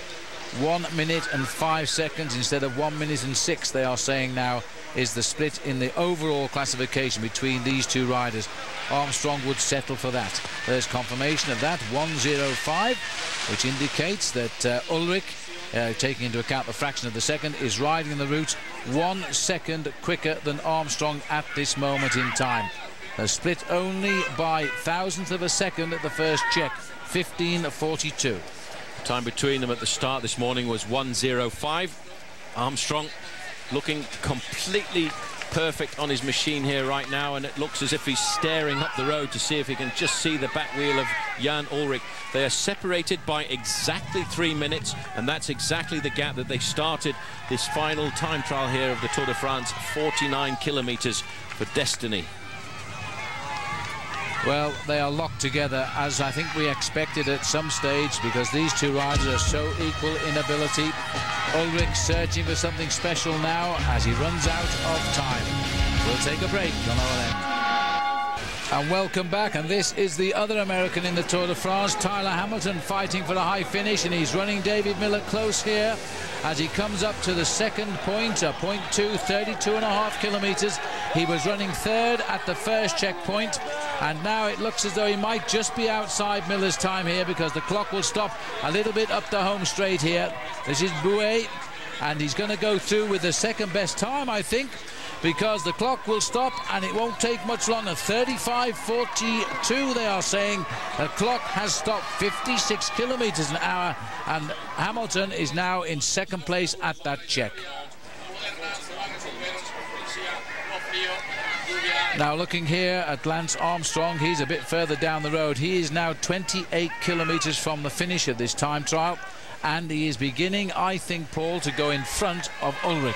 Well, these are unofficial time checks we've got out on the course, but if they are true, he's in fact 4 seconds faster than Jan Ullrich at the moment. And I was just looking and casting my mind back to Jan Ullrich in the starting gate. He appeared to be so nervous. His body was almost trembling as he got himself up into the starting gate, knowing how important this individual time trial was going to be.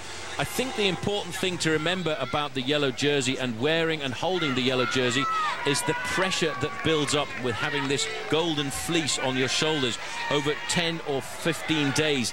Again, another time check. It's still, let's not forget, these are unofficial time checks, but it is indicating that Armstrong and Ullrich are separated by 4 seconds in the individual time trial, which gives Armstrong, again, a slightly greater advantage. Well, the thing is, if he's not gaining anything, Armstrong will win the Tour, because he starts the day with 65 seconds to the good. He's got to lose that first before Ullrich can build on it, and Ullrich has actually lost at the moment between 4 and 5 additional seconds. So things are looking good. Now, as we look at the 32-kilometre check, it was Miller, by the way, who's still the best time there, but Hamilton has roared through that, Paul.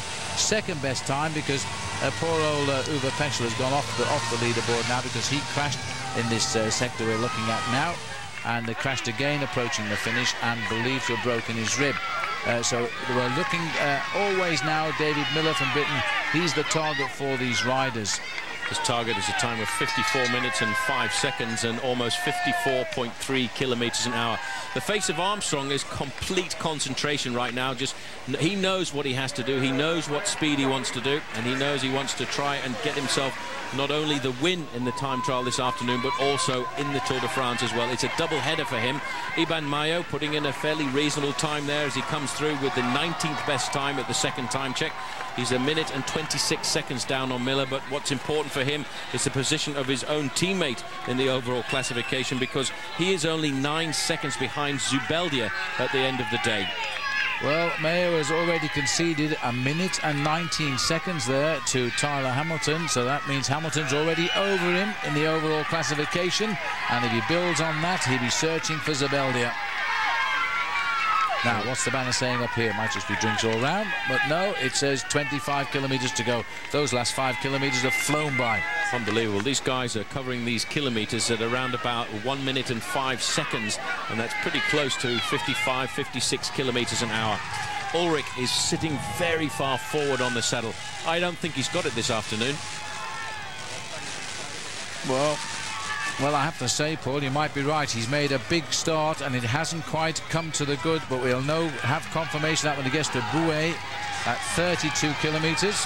One thing's for sure, he's going to have to take risks on the roads all the way through Nantes to the finish to stay in the hunt for the yellow jersey. We'll be back in a moment. And welcome back to the Tour de France time trial. The rain continues. Menchov finishes 28th place for him. He keeps that white jersey now. It's his tomorrow in Paris. Looking at Zubeldia here now. Now he's coming up to point number 2 here. And in fact, he better watch out, because Hamilton's closing in on him. Now 36.50 for Zubeldia, Paul. It looks to me as though Tyler Hamilton might claim both Spanish scalps. He's around about 9 seconds off right now. The time difference between them at the start of the day was 1 minute and 19 seconds. And in fact, quick check, he's 11 seconds away from moving into 4th place. And I have a feeling he may well do that over the last 17 kilometres of this race. Armstrong right now, he's flying into town, but he has to be very careful. Don't forget, this man is an exceptionally good bike handler, and he can go downhill in very wet conditions. And it's a pity about the picture breakup. It's probably due to the speed. Well, we're looking here at Lance Armstrong. He safely negotiated the little town there. Now, you know, yesterday evening, Frankie Andreu did ask Lance Armstrong what was likely to be the winning time. What do you predict to be a winning time? A fast one. How fast? Probably a record. Probably Tour record. That man is uncanny, because that's exactly what is likely to happen right now as we look at Alexander Vinokourov coming through here, and he's still riding a good time trial. I think, Paul, that Vinokourov here is going to hold that 3rd place. 9 for 1. I'm not unhappy about that. He's had a great tour. He should do. He's got a pretty good advantage and a big buffer over Zubeldia. In fact, he's 2.5 minutes ahead of Zubeldia. But I think more importantly, he's 3 minutes 50 seconds ahead of Tyler Hamilton. Just a little bit too far away for Hamilton to think about getting the podium position. But I do think that Hamilton will move up into 4th by the end of the day. Well, he's conceded 1 minute and 6 seconds to Hamilton there. And remember, he's at 32 kilometres now. 49, he should hold his place, but it does look as though Tyler Hamilton will climb to 4th in the Tour de France as well. Looking at the board here, the split says now Ulrich at 1:02. There seems to be a revival back there. It's twisting and turning the other way right now because the acceleration in the middle part of the course is coming from Jan Ulrich. He's kicking in the turbo right now as we go into the second section here. He's pulled back a further few seconds. We get a time here at the time check. Now this is the second point.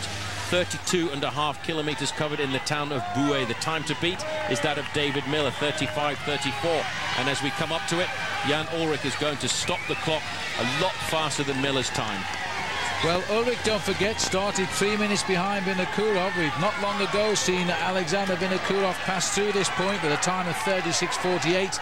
So Jan Ulrich, his face a picture of effort, is going to be closing the gap on Vinokurov. I can't believe he'll catch him at 3 minutes, but he might. The crowd straining here to see this mighty man from Germany. He just pounds those pedals down as he comes up towards the best time, 35.7. The clock's still going, but I think, no, 35.19 best time. Best time right now, 35.19 to David Miller's 35.34. This man, and look at the average speed, it's almost 57 kilometres an hour. The fastest time trial ever over the longer distance is 54. The time trial set by Chris Boardman was only over 6 kilometres, and that was 55 kilometres an hour. Lance Armstrong has predicted a record speed in the Tour de France. We always qualify the prologue time trials away from the long distance time trials because they're only a couple of kilometres. They're bound to be faster. We are now doing the fastest ever time trial over any distance. I do think it'll slow down a little bit as we come into town because it is very technical and very dangerous in the last part of the course. Armstrong making another comeback. He's pulling it back to equality once again. These guys are absolutely superb. They are the two best men in the Tour de France. They really are remarkable. They've battled it out in the mountains. They've battled it out on the descents. And right now, they are neck and neck in the individual time trial. The time has been confirmed there by Jan Ulrich at that second time check as 35 minutes and 19 seconds. About 2 minutes' time, we should get qualification of what Armstrong is doing. Well, that is incredible. These two riders at 20 miles or 32 kilometres into the course seem to be riding completely locked together, 3 minutes apart on the road. We'll wait for Armstrong to confirm one way or the other. They were equal at the first check, 15.41 each. Now they're heading to this second check. Ulrich through with the best time on a record pace for any time trial in the history of the Tour. Unbelievable. This is Jan Ulrich once again. He's a powerful bike rider. He has the fastest time check at 32.5 kilometres, 35 minutes, 18 seconds to David Miller's 35.33. And it is an absolute corridor of people. And when you think, Phil, of the weather conditions, it's amazing that there are so many people out at the side of the road to see this Tour de France today, because I think everybody in France and most of the people around the world realised that this was going to be a huge battle between these two men. Well, here comes Lance Armstrong. There's the time to beat at 32 kilometres, leaving him just 17 kilometres to ride to the finish. Just about 10 miles to go, and the speed he's going, he'll do that 10 miles in round about 16 minutes. Armstrong heading up. It's going to be close, but I tell you what, this is a most incredible time trial. The fastest ever time trial, 55.152 kilometres an hour. Ulrich has gone through with a 56.91 kilometres an hour average speed. Now, what is Lance going to do? As he races up now, searching to beat the time of 35.19. He goes around the corner. He's got 10 seconds to hit the line. He's getting desperately close. One thing's for sure, they are still virtually identical in this time trial as we enter the last few kilometres. And the clock stops at 35.21. It is incredible, Paul. It is just over a second difference. Only just just over a second difference between Armstrong and Ulrich. It really is an unbelievable battle. Look at the concentration, though, on the face of Armstrong. The time trial result, Phil, is going to be decided on the run into Nantes and who has got the ability to take the most risks going round the corners in the outskirts of this very dangerous last 10 kilometres. Well, there is Lance Armstrong riding like a dream at the moment. This is the rider with the best time. Armstrong is going second. Officially, the gap is 2 seconds because we round to the whole seconds between the two of them. Armstrong's heading for his 5th Tour de France win. We'll take a break and And welcome back. Well, it is still good news for Lance Armstrong in as much he is in the yellow jersey, but we're coming at us with time checks now saying that Ulrich is riding 7 seconds quicker than Lance. He is putting in a very strong finish indeed.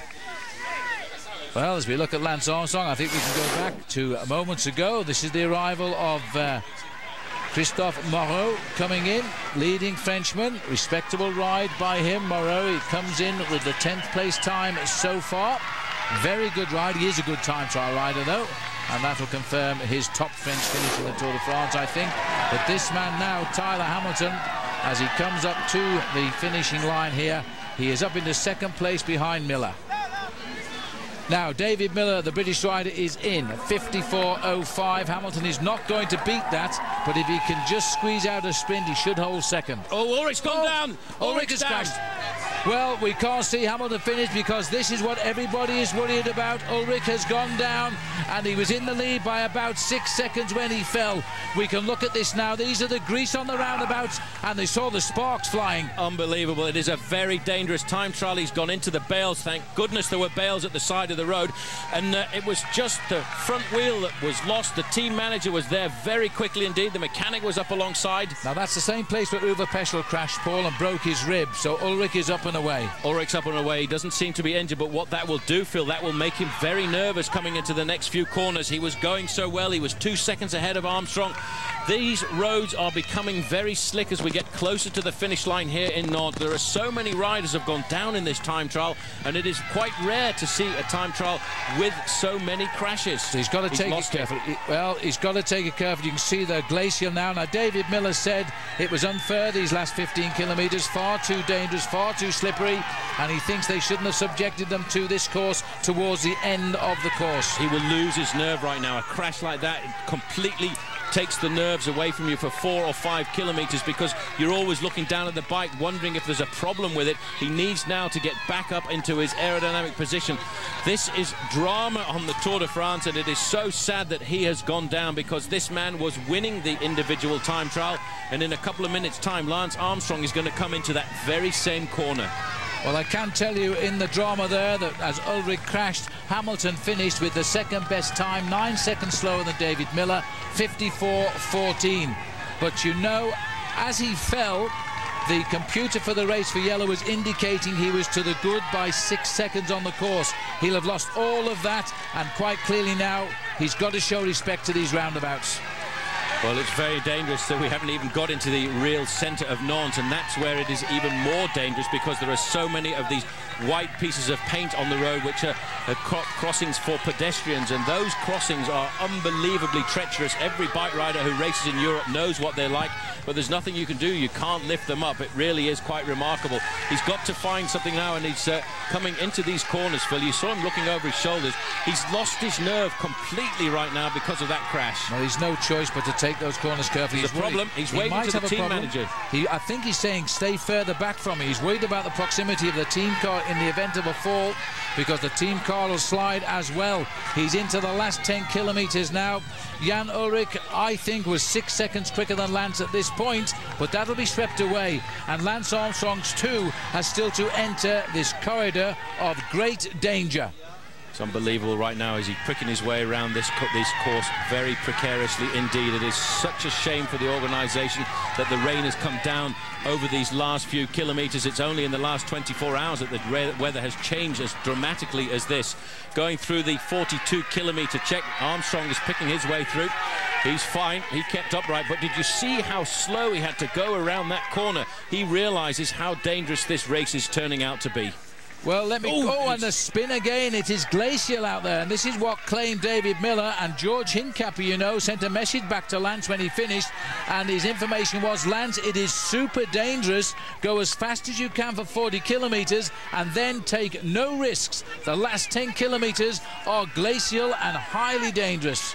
It's so important today to make sure that the tyre pressures were perfect. These guys would have been checking their tyre pressures over the last few minutes before they got into their machines. Right now, Armstrong taking a better line around that corner. He hasn't come down so far, touch wood. But I tell you what, he will know that Ulrich has gone down because the team manager is talking to him through a radio which is built into the helmet. Well, he's in a position, Paul, they're more or less equal on the road here, to take it just that little bit slower and conserve what his gains are. He doesn't have to build on them right now. Ulrich, in fact, has gone through the third check now from best time to only third best time, 22 seconds behind David Miller. Well, Armstrong will know now the difference between himself and Jan Ulrich, and I think he may well refuse to take risks coming into town. I only hope that he can heed the advice passed on to him by George Hincapie, his teammate, who started early on. In fact, let's not forget that George Hincapie, in fact, has the 6th fastest time. The crash there has had a serious effect on the time difference between these two men, but not that much, because Ulrich is 1 minute and 12 seconds separated by Armstrong in the overall classification. I think Armstrong himself, Phil, has slowed down as we get into the tricky part of this course. I do too. I agree with you, Paul, and he's got no reason to push it now. He doesn't want to finish up on the deck. He's done that a couple of times in this year's Tour de France. Here is the rival of Iban Mayo. A solid ride, but I don't think he's going to hold on to his 5th place overall as he comes in with the 16th best time of 56.16. Looks at the clock. Not a bad ride by any standards, but I don't think it'll hang on because Hamilton's already gone over him with his time.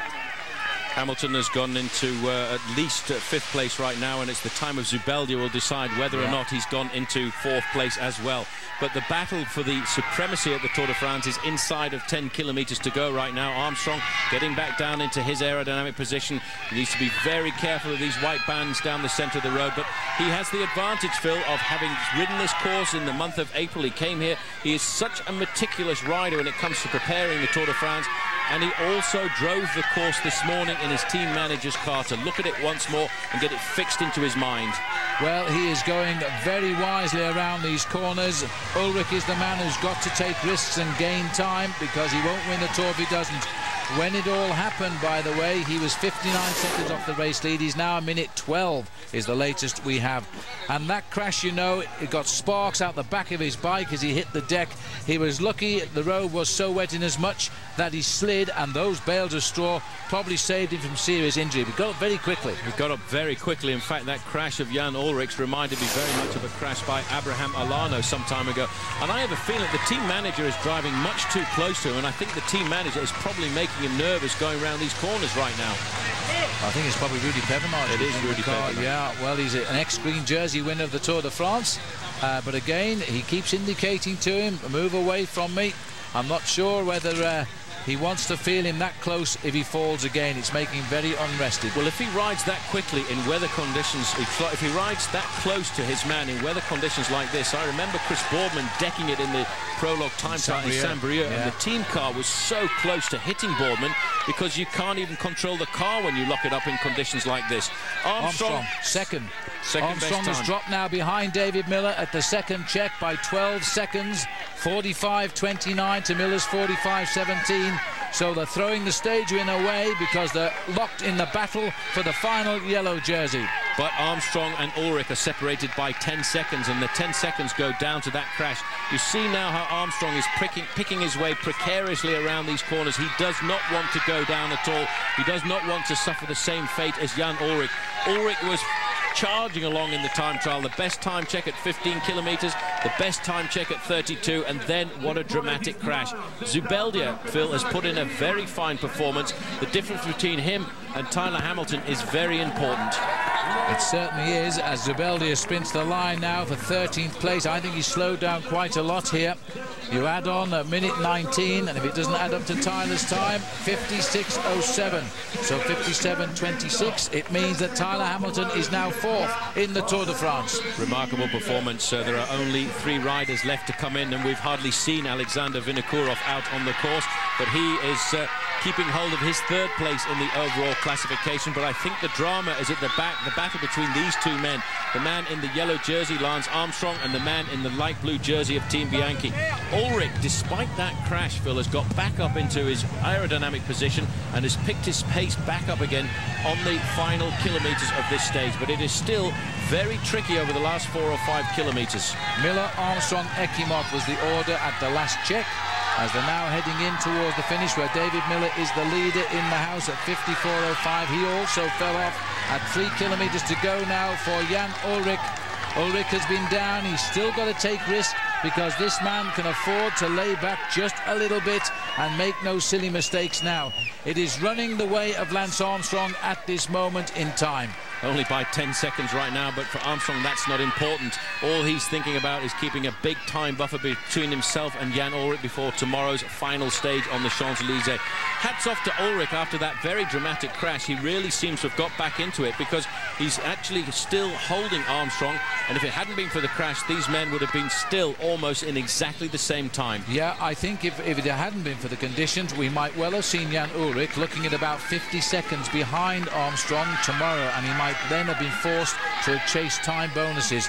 But now his tour is for 2nd place. This man is coming into the last kilometre. His time on the leaderboards are indicating that he has a real good chance now of holding that 3rd place. Hamilton has had a superb time trial, a man who doesn't ride that well in the rain. In fact, he crashed in the Tour de Pays-Bas in very similar conditions when he should have won, and he lost on that occasion to Iban Mayo. Mayo is in, and he's gone over the top of Mayo today, so revenge sometimes, you know, is quite sweet. Vinokourov running towards the line now, the 3rd place man in the Tour de France. Lance Armstrong very, very carefully swings up to this left-hand turn. He is being very wise. That'll be 3 kilometres to go, I think. No, 4 kilometres to go for Lance. He daren't take any risks right now. He doesn't have to take any risks. After all, he's leading the Tour de France, this man. He's leading it by 1 minute and 5 seconds this morning. There's a bit of confusion here as we try to get back up to Jan Ulrich. The team manager is right behind him all of the time. Rudy Pevenage has really been pushing Jan Ulrich, and I, for one, really believe that he's been much too close and probably creating his riders' nervousness. Well, here comes Vinokourov. He's made the city of Nantes, as far as we know, without falling off. He's sprinting for his 3rd place finish. 58.04 is what he doesn't want, and he's well in. 56.01. He gets his 3rd place confirmed with 1 day to go. Great ride by Vinokourov. He will be 3rd tomorrow on the Champs-Élysées, as the battle continues now between the last 2 men to come onto the finishing straight. Inside of 1,000 metres for Jan Ulrich, and this has been an incredible battle. At the moment, the overall classification, if we stop the race right now, would be Armstrong, Ulrich, Vinokourov, Hamilton and Zubeldia, but these 2 men still have to finish. You know, when Greg LeMond won the Tour de France in '86, Andy Hampson got the 4th place. Amazing. Yeah. It's amazing how history repeats itself on so many occasions. Armstrong is not taking any risks at all right now. He's listened to the warnings of his teammates who started earlier on in the day. Riders like Ekimov, Peña and George Hincapie. They sent the information back and explained to him just how dangerous the final few corners were. Well, there's no doubt that Jan Ulrich will be a very, very disappointed rider at the finish, because he hasn't closed the gap. In fact, when we may find out very shortly, the opposite has in fact happened. He did seem to be getting into his rhythm. He did seem to be pulling away very slightly from Armstrong. Not enough to win the Tour de France, but maybe to have won the day. But he hasn't recovered from that rather nasty fall and slide. He's coming now towards the finishing line. There's a big applause already started in the home straight. You can see the crowd for yourself. Well, one thing's for sure, Jan is back, and he'll be here to fight another Tour de France in the future years. Only 3rd on the line, though, 54.30. He never recovered from the crash. Well, you know what? We've kind of forgotten about the man who's leading the race at the moment, David Miller, because everybody else seems to have slowed down dramatically over the final few kilometres, and David Miller looks set right now to get himself the stage victory, because I think Armstrong is just going to cruise over the last few metres. Well, Ulrich even slowed down and fell behind Tyler Hamilton there. His skin suit ripped open as well. Yeah, well, I'm not surprised. He burned off his back as he skidded across the road. We saw the sparks off the back end of his bicycle. Now one man left out on course. His time, everybody wants to see. We all feel it must be good enough to confirm him now as the winner of the Tour de France tomorrow when we go to Paris. And boy, are there some celebrations for the Tour de France tomorrow on the famous Champs-Élysées. Armstrong rode this last few kilometres ever so wisely. He must have been told by Johan Brunel on the radio, Ulrich has fallen, don't let it happen to you. No, he didn't want to take any risks at all, but he is actually a much better bike handler on situations like this than Jan Ullrich. In the past, we've seen him go downhill very fast on stages of the Tour, but look at him picking his way precariously around these corners. These white bands that you can see here right now are unbelievably lethal on weather conditions like this. Armstrong again accelerating out of the saddle. He knows the time to beat is that of David Miller of Great Britain, 54 minutes and 5 seconds, but that's not important for him. What's important is the time of Jan Ullrich, which is 54 minutes and 30 seconds. That's what he's aiming at. He started the day with that advantage of 1 minute and 5 seconds. 1 kilometre to go. Should take him about 1 minute and 5 seconds right now. At the way he's riding the final kilometre of this race. Through that little bit of flood water there, the USA flag flying off his left shoulder, indicating the tail to crosswind that's blown for much of the day. It was tail for most of it. We've swung round a little bit now towards Nard. It's become a crosswind. Lance Armstrong, who looked very shaky in the early days of this year's Tour de France, is now sure of making it 5 in a row tomorrow in Paris. It has been exactly what he hoped it would be. In his own words, he can walk in the hotel tonight, he can look his team straight in the eye, because tomorrow he will go to Paris in yellow. And David Miller, by the way, will be only the 24th British rider to win a stage of the Tour de France. But this is the man that this Tour now is confirming in the 100th year. And even in this last 500 metres, he is taking absolutely no chances, even freewheeling on the slightest of bends to make sure he doesn't slide. Goodness knows how many riders fell off today, including Jan Ullrich, but Armstrong comes home. It looks like a third-place finish, and he knows it's nothing. He's won the Tour de France with 54:19.66. Rarely do you see Armstrong show that kind of emotion, Phil, at the end of a time trial. He looked up at the clock. He knew the time that Jan Ullrich had come in. But watch this once more, the concentration and the power on this man's face. Look at the smile appearing. He's looking up at the finishing clock, which every rider can see as they come into the finish line. The joy is there, and the moment that he comes up to the line, rarely do you see him just show this kind of emotion. That's for him, and that's for the team. Yes, indeed. Just look at those eyes. He's still concentrating, though, because he wants to make sure those brakes work.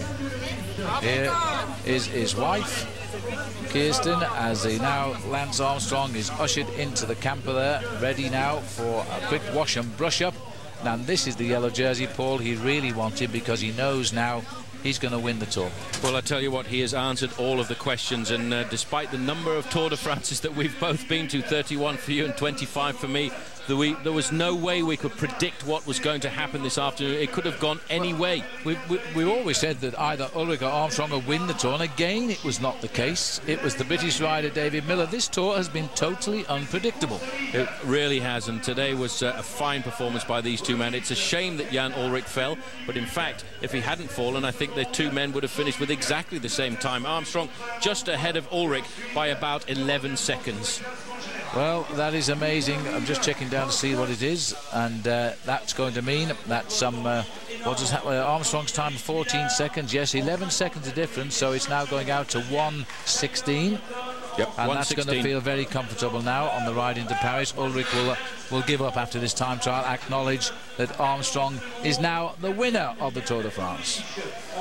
So, with 1 day to go, at last, we have found the man who will go to Paris in yellow.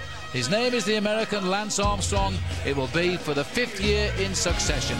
We'll take a break on OLN. Come back. And welcome back. A massive crowd here in Nantes have witnessed an extraordinary time trial. David Miller of Britain has won the stage. Tyler Hamilton has finished second. Lance Armstrong third. And Jan Ullrich finishes in fourth place. He conceded 11 seconds in the end. He did fall off. And so now the lead for Lance has gone out by 11 seconds to 1 minute and 16. Which means now that Lance Armstrong will sleep very soundly tonight, because tomorrow Jan Ullrich will have conceded defeat on the very last day of the Tour de France. What an incredible day this has been. Sad in many ways that after all of this wonderful racing that we have seen, we are now seeing rain more a little bit this time trial stage. Jan Ullrich lucky not to be injured in his fall. But this rider here, David Miller, it's the third time he's won the stage in the Tour de France. He's got two time trials and one road race to his credit now. And as far as Britain is concerned, it's their 24th ever stage win in any Tour de France. He did an incredible ride, actually, because he too fell and still came up with a great ride. Well, Paul, happy days tonight as Armstrong now leads the race by 1 minute and 16. Alexander Vinokurov is still a comfortable lead over Tyler Hamilton. There'll be no more racing for the head places in the race tomorrow, and we can say that for only the first time in the Tour. Well, that's the only classification which is cleared up, because we still have to wait for the battle for the green jersey, which probably won't get decided until the final sprint on the Champs-Élysées. But very rarely, Phil, do you see Armstrong show so much emotion. The two men, it was always going to be a battle between them, and what a great battle it was. It was set up to be the great battle of this year's Tour de France. Really quite remarkable. They were both riding at exactly the same speed for almost every kilometre of the route, and as the time checks came by, it really is remarkable that after 15 kilometres they tied, and after 32 kilometres they were only separated by 2 seconds. But look at the way they went round this corner. Armstrong was taking it very precariously, and in fact Armstrong was just steadying himself there as Ullrich went down very heavily indeed, and thank goodness those bales were there. It even looked as though Lance himself was snaking his way through, but I think he had the advantage of knowing that corner was like glass, because he'll have been told that 3 minutes up the road Jan Ullrich had skidded and crashed. He took it very, very sensibly. He had the time in hand, and it's always the case that Ullrich had to push himself that little bit harder because he had to take time today, and he knew it. Well, it didn't work out, but and so, I'm sorry, we're just looking here at Jan Ullrich, and look at the face of Lance there. He knew when he could see the clock. He knew he had all the time he needed now. It's a wonderful feeling, but he had to work hard for it. He had to work very hard for it indeed, and in fact it was only, I think he actually kicked back over the last 10 kilometres or so. He knew the time of Jan Ullrich, he knew the problem that Jan Ullrich had out on the course, and he knew he didn't want to end up on the ground himself, and his face was a picture of joy as he crossed the finishing line there. Well, there's David Miller there, and David will be talking in French, but Lance Armstrong said last night the time could be a Tour record. If it hadn't been raining today, he would have been absolutely right. He certainly would have been. They would have gone faster than Greg LeMond's time of average speed of 54.5 kilometres an hour. The weather conditions today were unbelievable. They really made almost a havoc for the riders to go out there, and it was going to be a dramatic day, and it certainly proved to be. This Tour has been a dramatic Tour every day. Well, overnight we'll find out just how many riders fell off, of course, and one we know has broken a rib. Uwe Peschler, who was the early trendsetter. He's a very good time trial rider, champion of Germany, and let's hope they can tighten him up and push him off tomorrow and get into the Champs-Élysées. There's so many celebrations tomorrow on the Champs-Élysées before the riders arrive, and when they do, I'll tell you what, it'll be fantastic. Now, I'm just hearing that Frank Andreu isn't with Lance Armstrong, but he's with his biggest admirer, Robin Williams. Robin, you missed the big mountain stages, but you came in for the big party. I always like to, you know, sometimes you come for the foreplay, sometimes you come for the end. I don't know, but today was amazing. I was riding in the red car, which is basically looking at his behind, but it's a lovely behind. When Schwarzenegger got here, he had like 5 bodyguards, an entourage of like 40 people. You're just strolling the streets. Like a ninja. If you speak French, it's easier. They just look at you, go, "You're the woman. Vous êtes Madame Doubtfire. Oui, alors? C'est vous, hein? C'est un peu fou, hein? C'est la 4e fois pour moi maintenant le tour. Félicitations à OLN pour tout le tour. Thank you. We'd like to say thanks for covering the whole thing every morning. It's early in the morning, but hey, with a little caffeine, looks good. Thank you very much. It's been wonderful watching it, and today was magnificent. Did you get to watch some of the tour before you came over? Oh yeah, I watched the day he fell and got back up and won. And I also watched Jan be amazing. It was a great day for him. It was a great tour. It's been amazing. It has everything. It's like NASCAR without explosions. You know, it's got it all: downhill, uphill, and incredible moments of humanity, like when Ulrich waited for him, and great moments of this. And it's great sport. And it's great for Lance right now. Right on, baby. There you go. Right on, baby. Thank you, Robin. You got it. Well, he's an amazing man, isn't he? But I can see that Lance has joined David Miller there, and he also gave him a big hug as well. But they are continuing to answer in French at the moment, but we'll get down to them in English very shortly, I think. Lance, I know, will be very, very relieved about this. David is also very happy. They're very good friends, by the way, Miller and Armstrong. They often talk to each other when they're in different countries around the world. And I remember, was it Christmas time when David rang Armstrong up, Paul? Oh, let's have a look at the results first. We'll go back to that. The Pacific Life stage results, how they stand. David Miller gets his 3rd ever stage win of a Tour de France. What a day to choose. Tyler Hamilton in 2nd place. Lance Armstrong in 3rd. Jan Ullrich in 4th. What would it have been if he hadn't have fallen? We'll never know. And the champion of Hungary in the time trial, Laszlo Bedrogi, he held on there to 5th, 26 seconds only slower than David Miller. And Ekimov, he had that nasty bee sting yesterday. He recovered overnight and still produced a great time trial for the Olympic time trial champion, Vaslav Ekimov. Pena is 7th, and George Hincapie in 8th. Sylvain Chavel 9th, and Bruce Age in 10th. They're the top ones. Let's go and join Frankie Andreo. I think he's now with David Miller. I'm here with David Miller, the winner of the stage. David, you've been sick for the last 5 days. Did you think you had it in you today to win?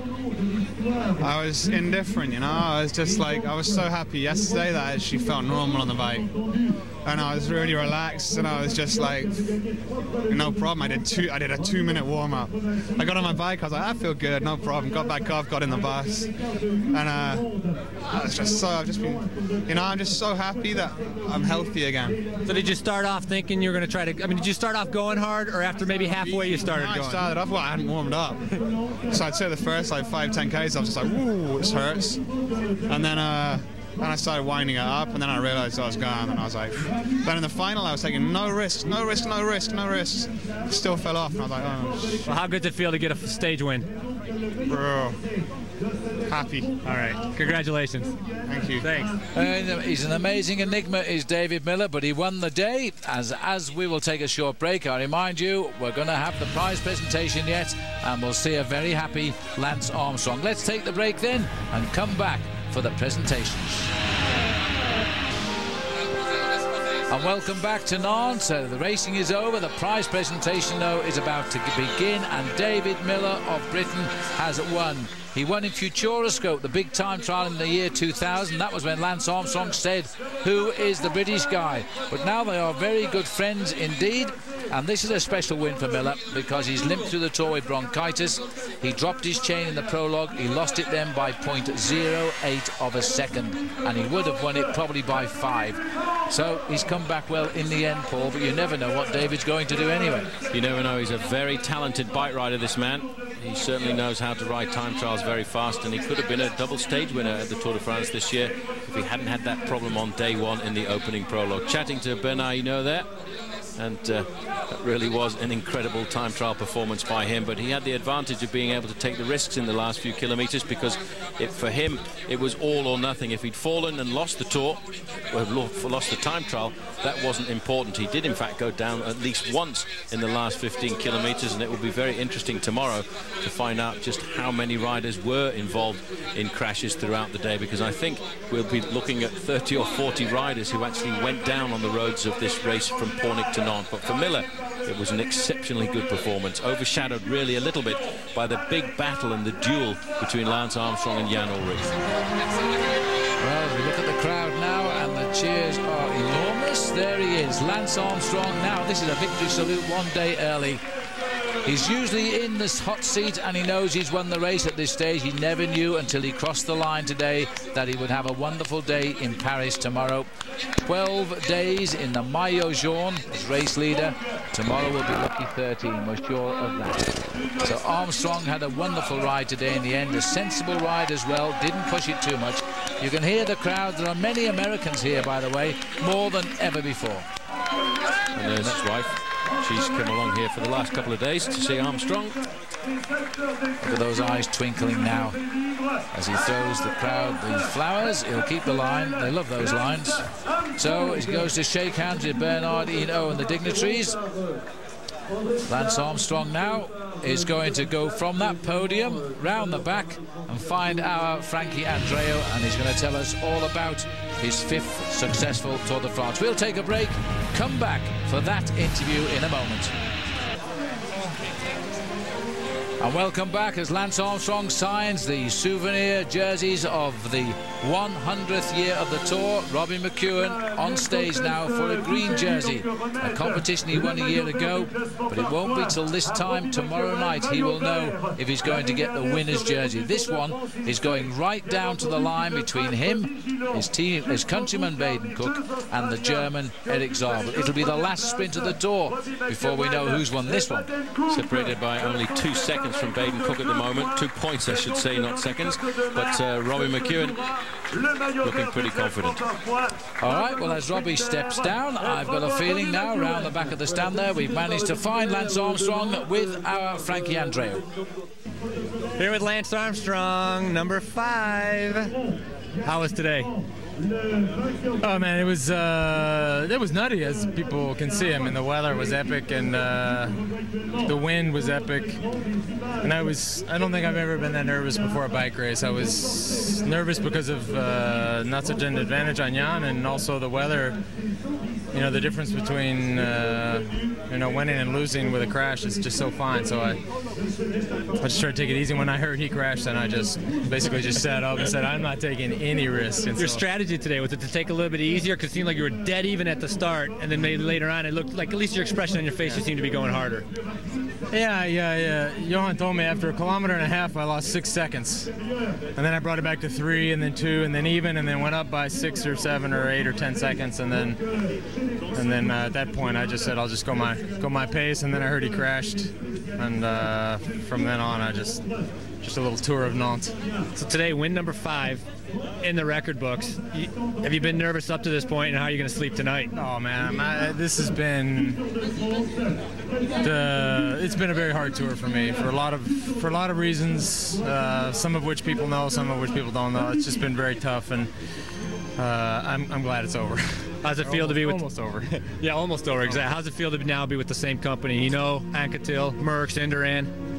Well, let's get through tomorrow, but again, if I can join a club like that after such a difficult year and a difficult tour, it'll be sweet. It'll be a lot sweeter than a 6 or 7 minute victory. So you having some ice cream or beers tonight? Come on. I'm definitely having beer. I don't know about ice cream, but I mean, you all know how much I like beer. So I told the boys last night, I said, if I make it through tomorrow, I said, we're gonna have some beers tomorrow night. So beers are on me. All right, bottoms up. Thanks, Lance. Thanks. Right, thank you, Frankie. Well, if the beer's on him, Paul, we better find out where he stays, haven't we? Looking at the polka dot jersey, again, a leader's jersey for Richard Virenque, but he won this title a week ago in the mountains, and he will have won it for the 6th time when he gets to Paris. So, as we see Richard Virenque on the winner's podium here, where Lance Armstrong has just been, we'll just take a short break, and then we'll be back for more on today's stage of the Tour de France, where an American won the race. And welcome back. Well, the crowd aren't going anywhere here in Nantes. They've witnessed an epic stage in the 100th year of the race. We came to Nantes, don't forget, at the end on the route to Paris in 1903. The first time trial finish here too, and that was a 90-kilometer event. So it has been a tremendous race, this, and now we have seen the man at last show us a sign of relief. Paul, I've heard Lance say that a couple of times over the week about the fact that there are things we know and things we don't know. Any ideas what he might be talking about? I don't think any of us have any ideas, only the people very close to Lance Armstrong. I think after the Tour de France we might hear but he had some serious injury that he's been carrying through the Tour. Let's not forget that whenever you see him climbing in the mountains this year, he's always been climbing out of the saddle.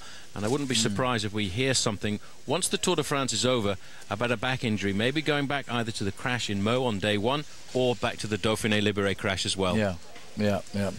All right, well, let's have a look at the highlights of Lance's great day. First of all, the start, the pressure. He said it's never been so nervous for a bike race when he left that start house. Quickly settled in, only to be told by Johan Brunel he was 6 seconds slower than Jan Ullrich. And the rain continued to fall all of the way. He levelled the score, and then Jan started to pull away again, of course, by those 5 or 6 seconds. But then the back wheel there was slipping and sliding. And as we know now, of course, Jan Ullrich was falling foul of those slippery roads. It has been a real time trial in the true tradition of the Tour de France, enacted as fast as these boys could go. He didn't win the day, but he certainly won the Tour de France now as he signs off on the Only des Grands specially initialed jerseys. The overall classification, 1 day to go, 80 hours in the saddle. Jan Ullrich is now 1 minute and 16 seconds behind. Alexander Vinokourov at 4:29. Hamilton is up now to 4th, and the 2 Spanish riders both move down 1 place. Zubeldia and Iban Mayo go down to 5th and 6th. Basso holds 7th. Moreau stays best Frenchman in 8th. Carlos Sastre improved to 9, and Francisco Mancebo, he will finish the race in 10th place. Well, that's the overall classification of one of the most extraordinary and exciting tours we have ever seen in the history days, and I don't think we'll ever see a better Tour de France than that. Anyway, we will take a quick break, and when we come back, we will be talking again about the Tour de France, and in particular about one American, Lance Armstrong. He sprinted home today to his 5th Tour de France victory.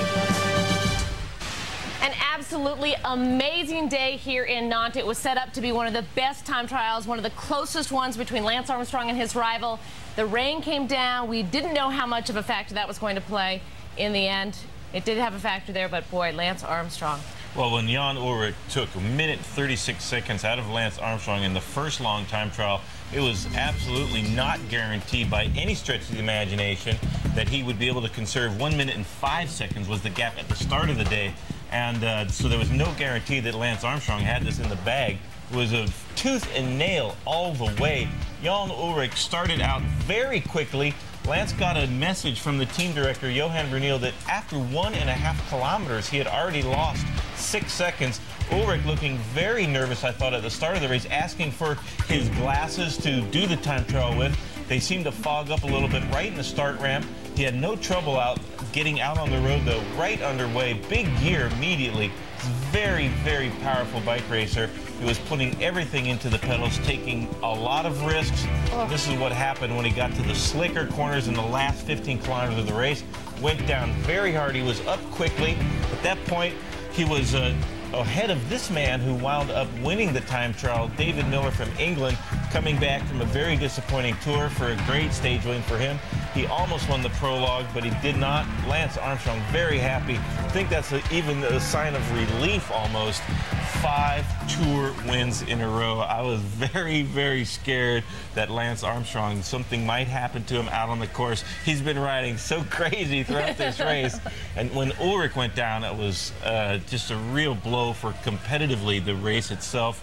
But Lance, a very good bike handler. Also, he comes out here and he looks at the course time and time again, and that made the difference today. They were both very equally matched on the bike, but Lance's preparation, once again, showing the way, and he gets his 5th tour win. Yeah, and Jan Ullrich saying that he didn't want to go out there and drive the course this morning. Instead, he watched a video of the course. Who knows? And who knows what could have happened if he had not gone down, but we had early reports early on saying that all sorts of riders were going down. Even David Miller said he went down there too. An amazing day. You know, I felt like I was a broken record saying, you know, expect the unexpected, but well, that's how it goes. Well, don't forget, tomorrow is the final day of the 100th anniversary of the 2003 Tour de France. We are on at a special time, special coverage at 8:30, beginning with our pre-race show. Then exclusive coverage of the final stage as the riders make their way down the Champs-Élysées, and the crowning of Lance Armstrong, his 5th consecutive Tour de France. You can always check out updates and information. Join us online at our website, olntv.com. Well, for our entire crew here, there is not much more to say about the 2003 Tour de France. It has been exciting, amazing, incredible here in France. We are going to see you tomorrow and put this one to bed. Good night, everybody.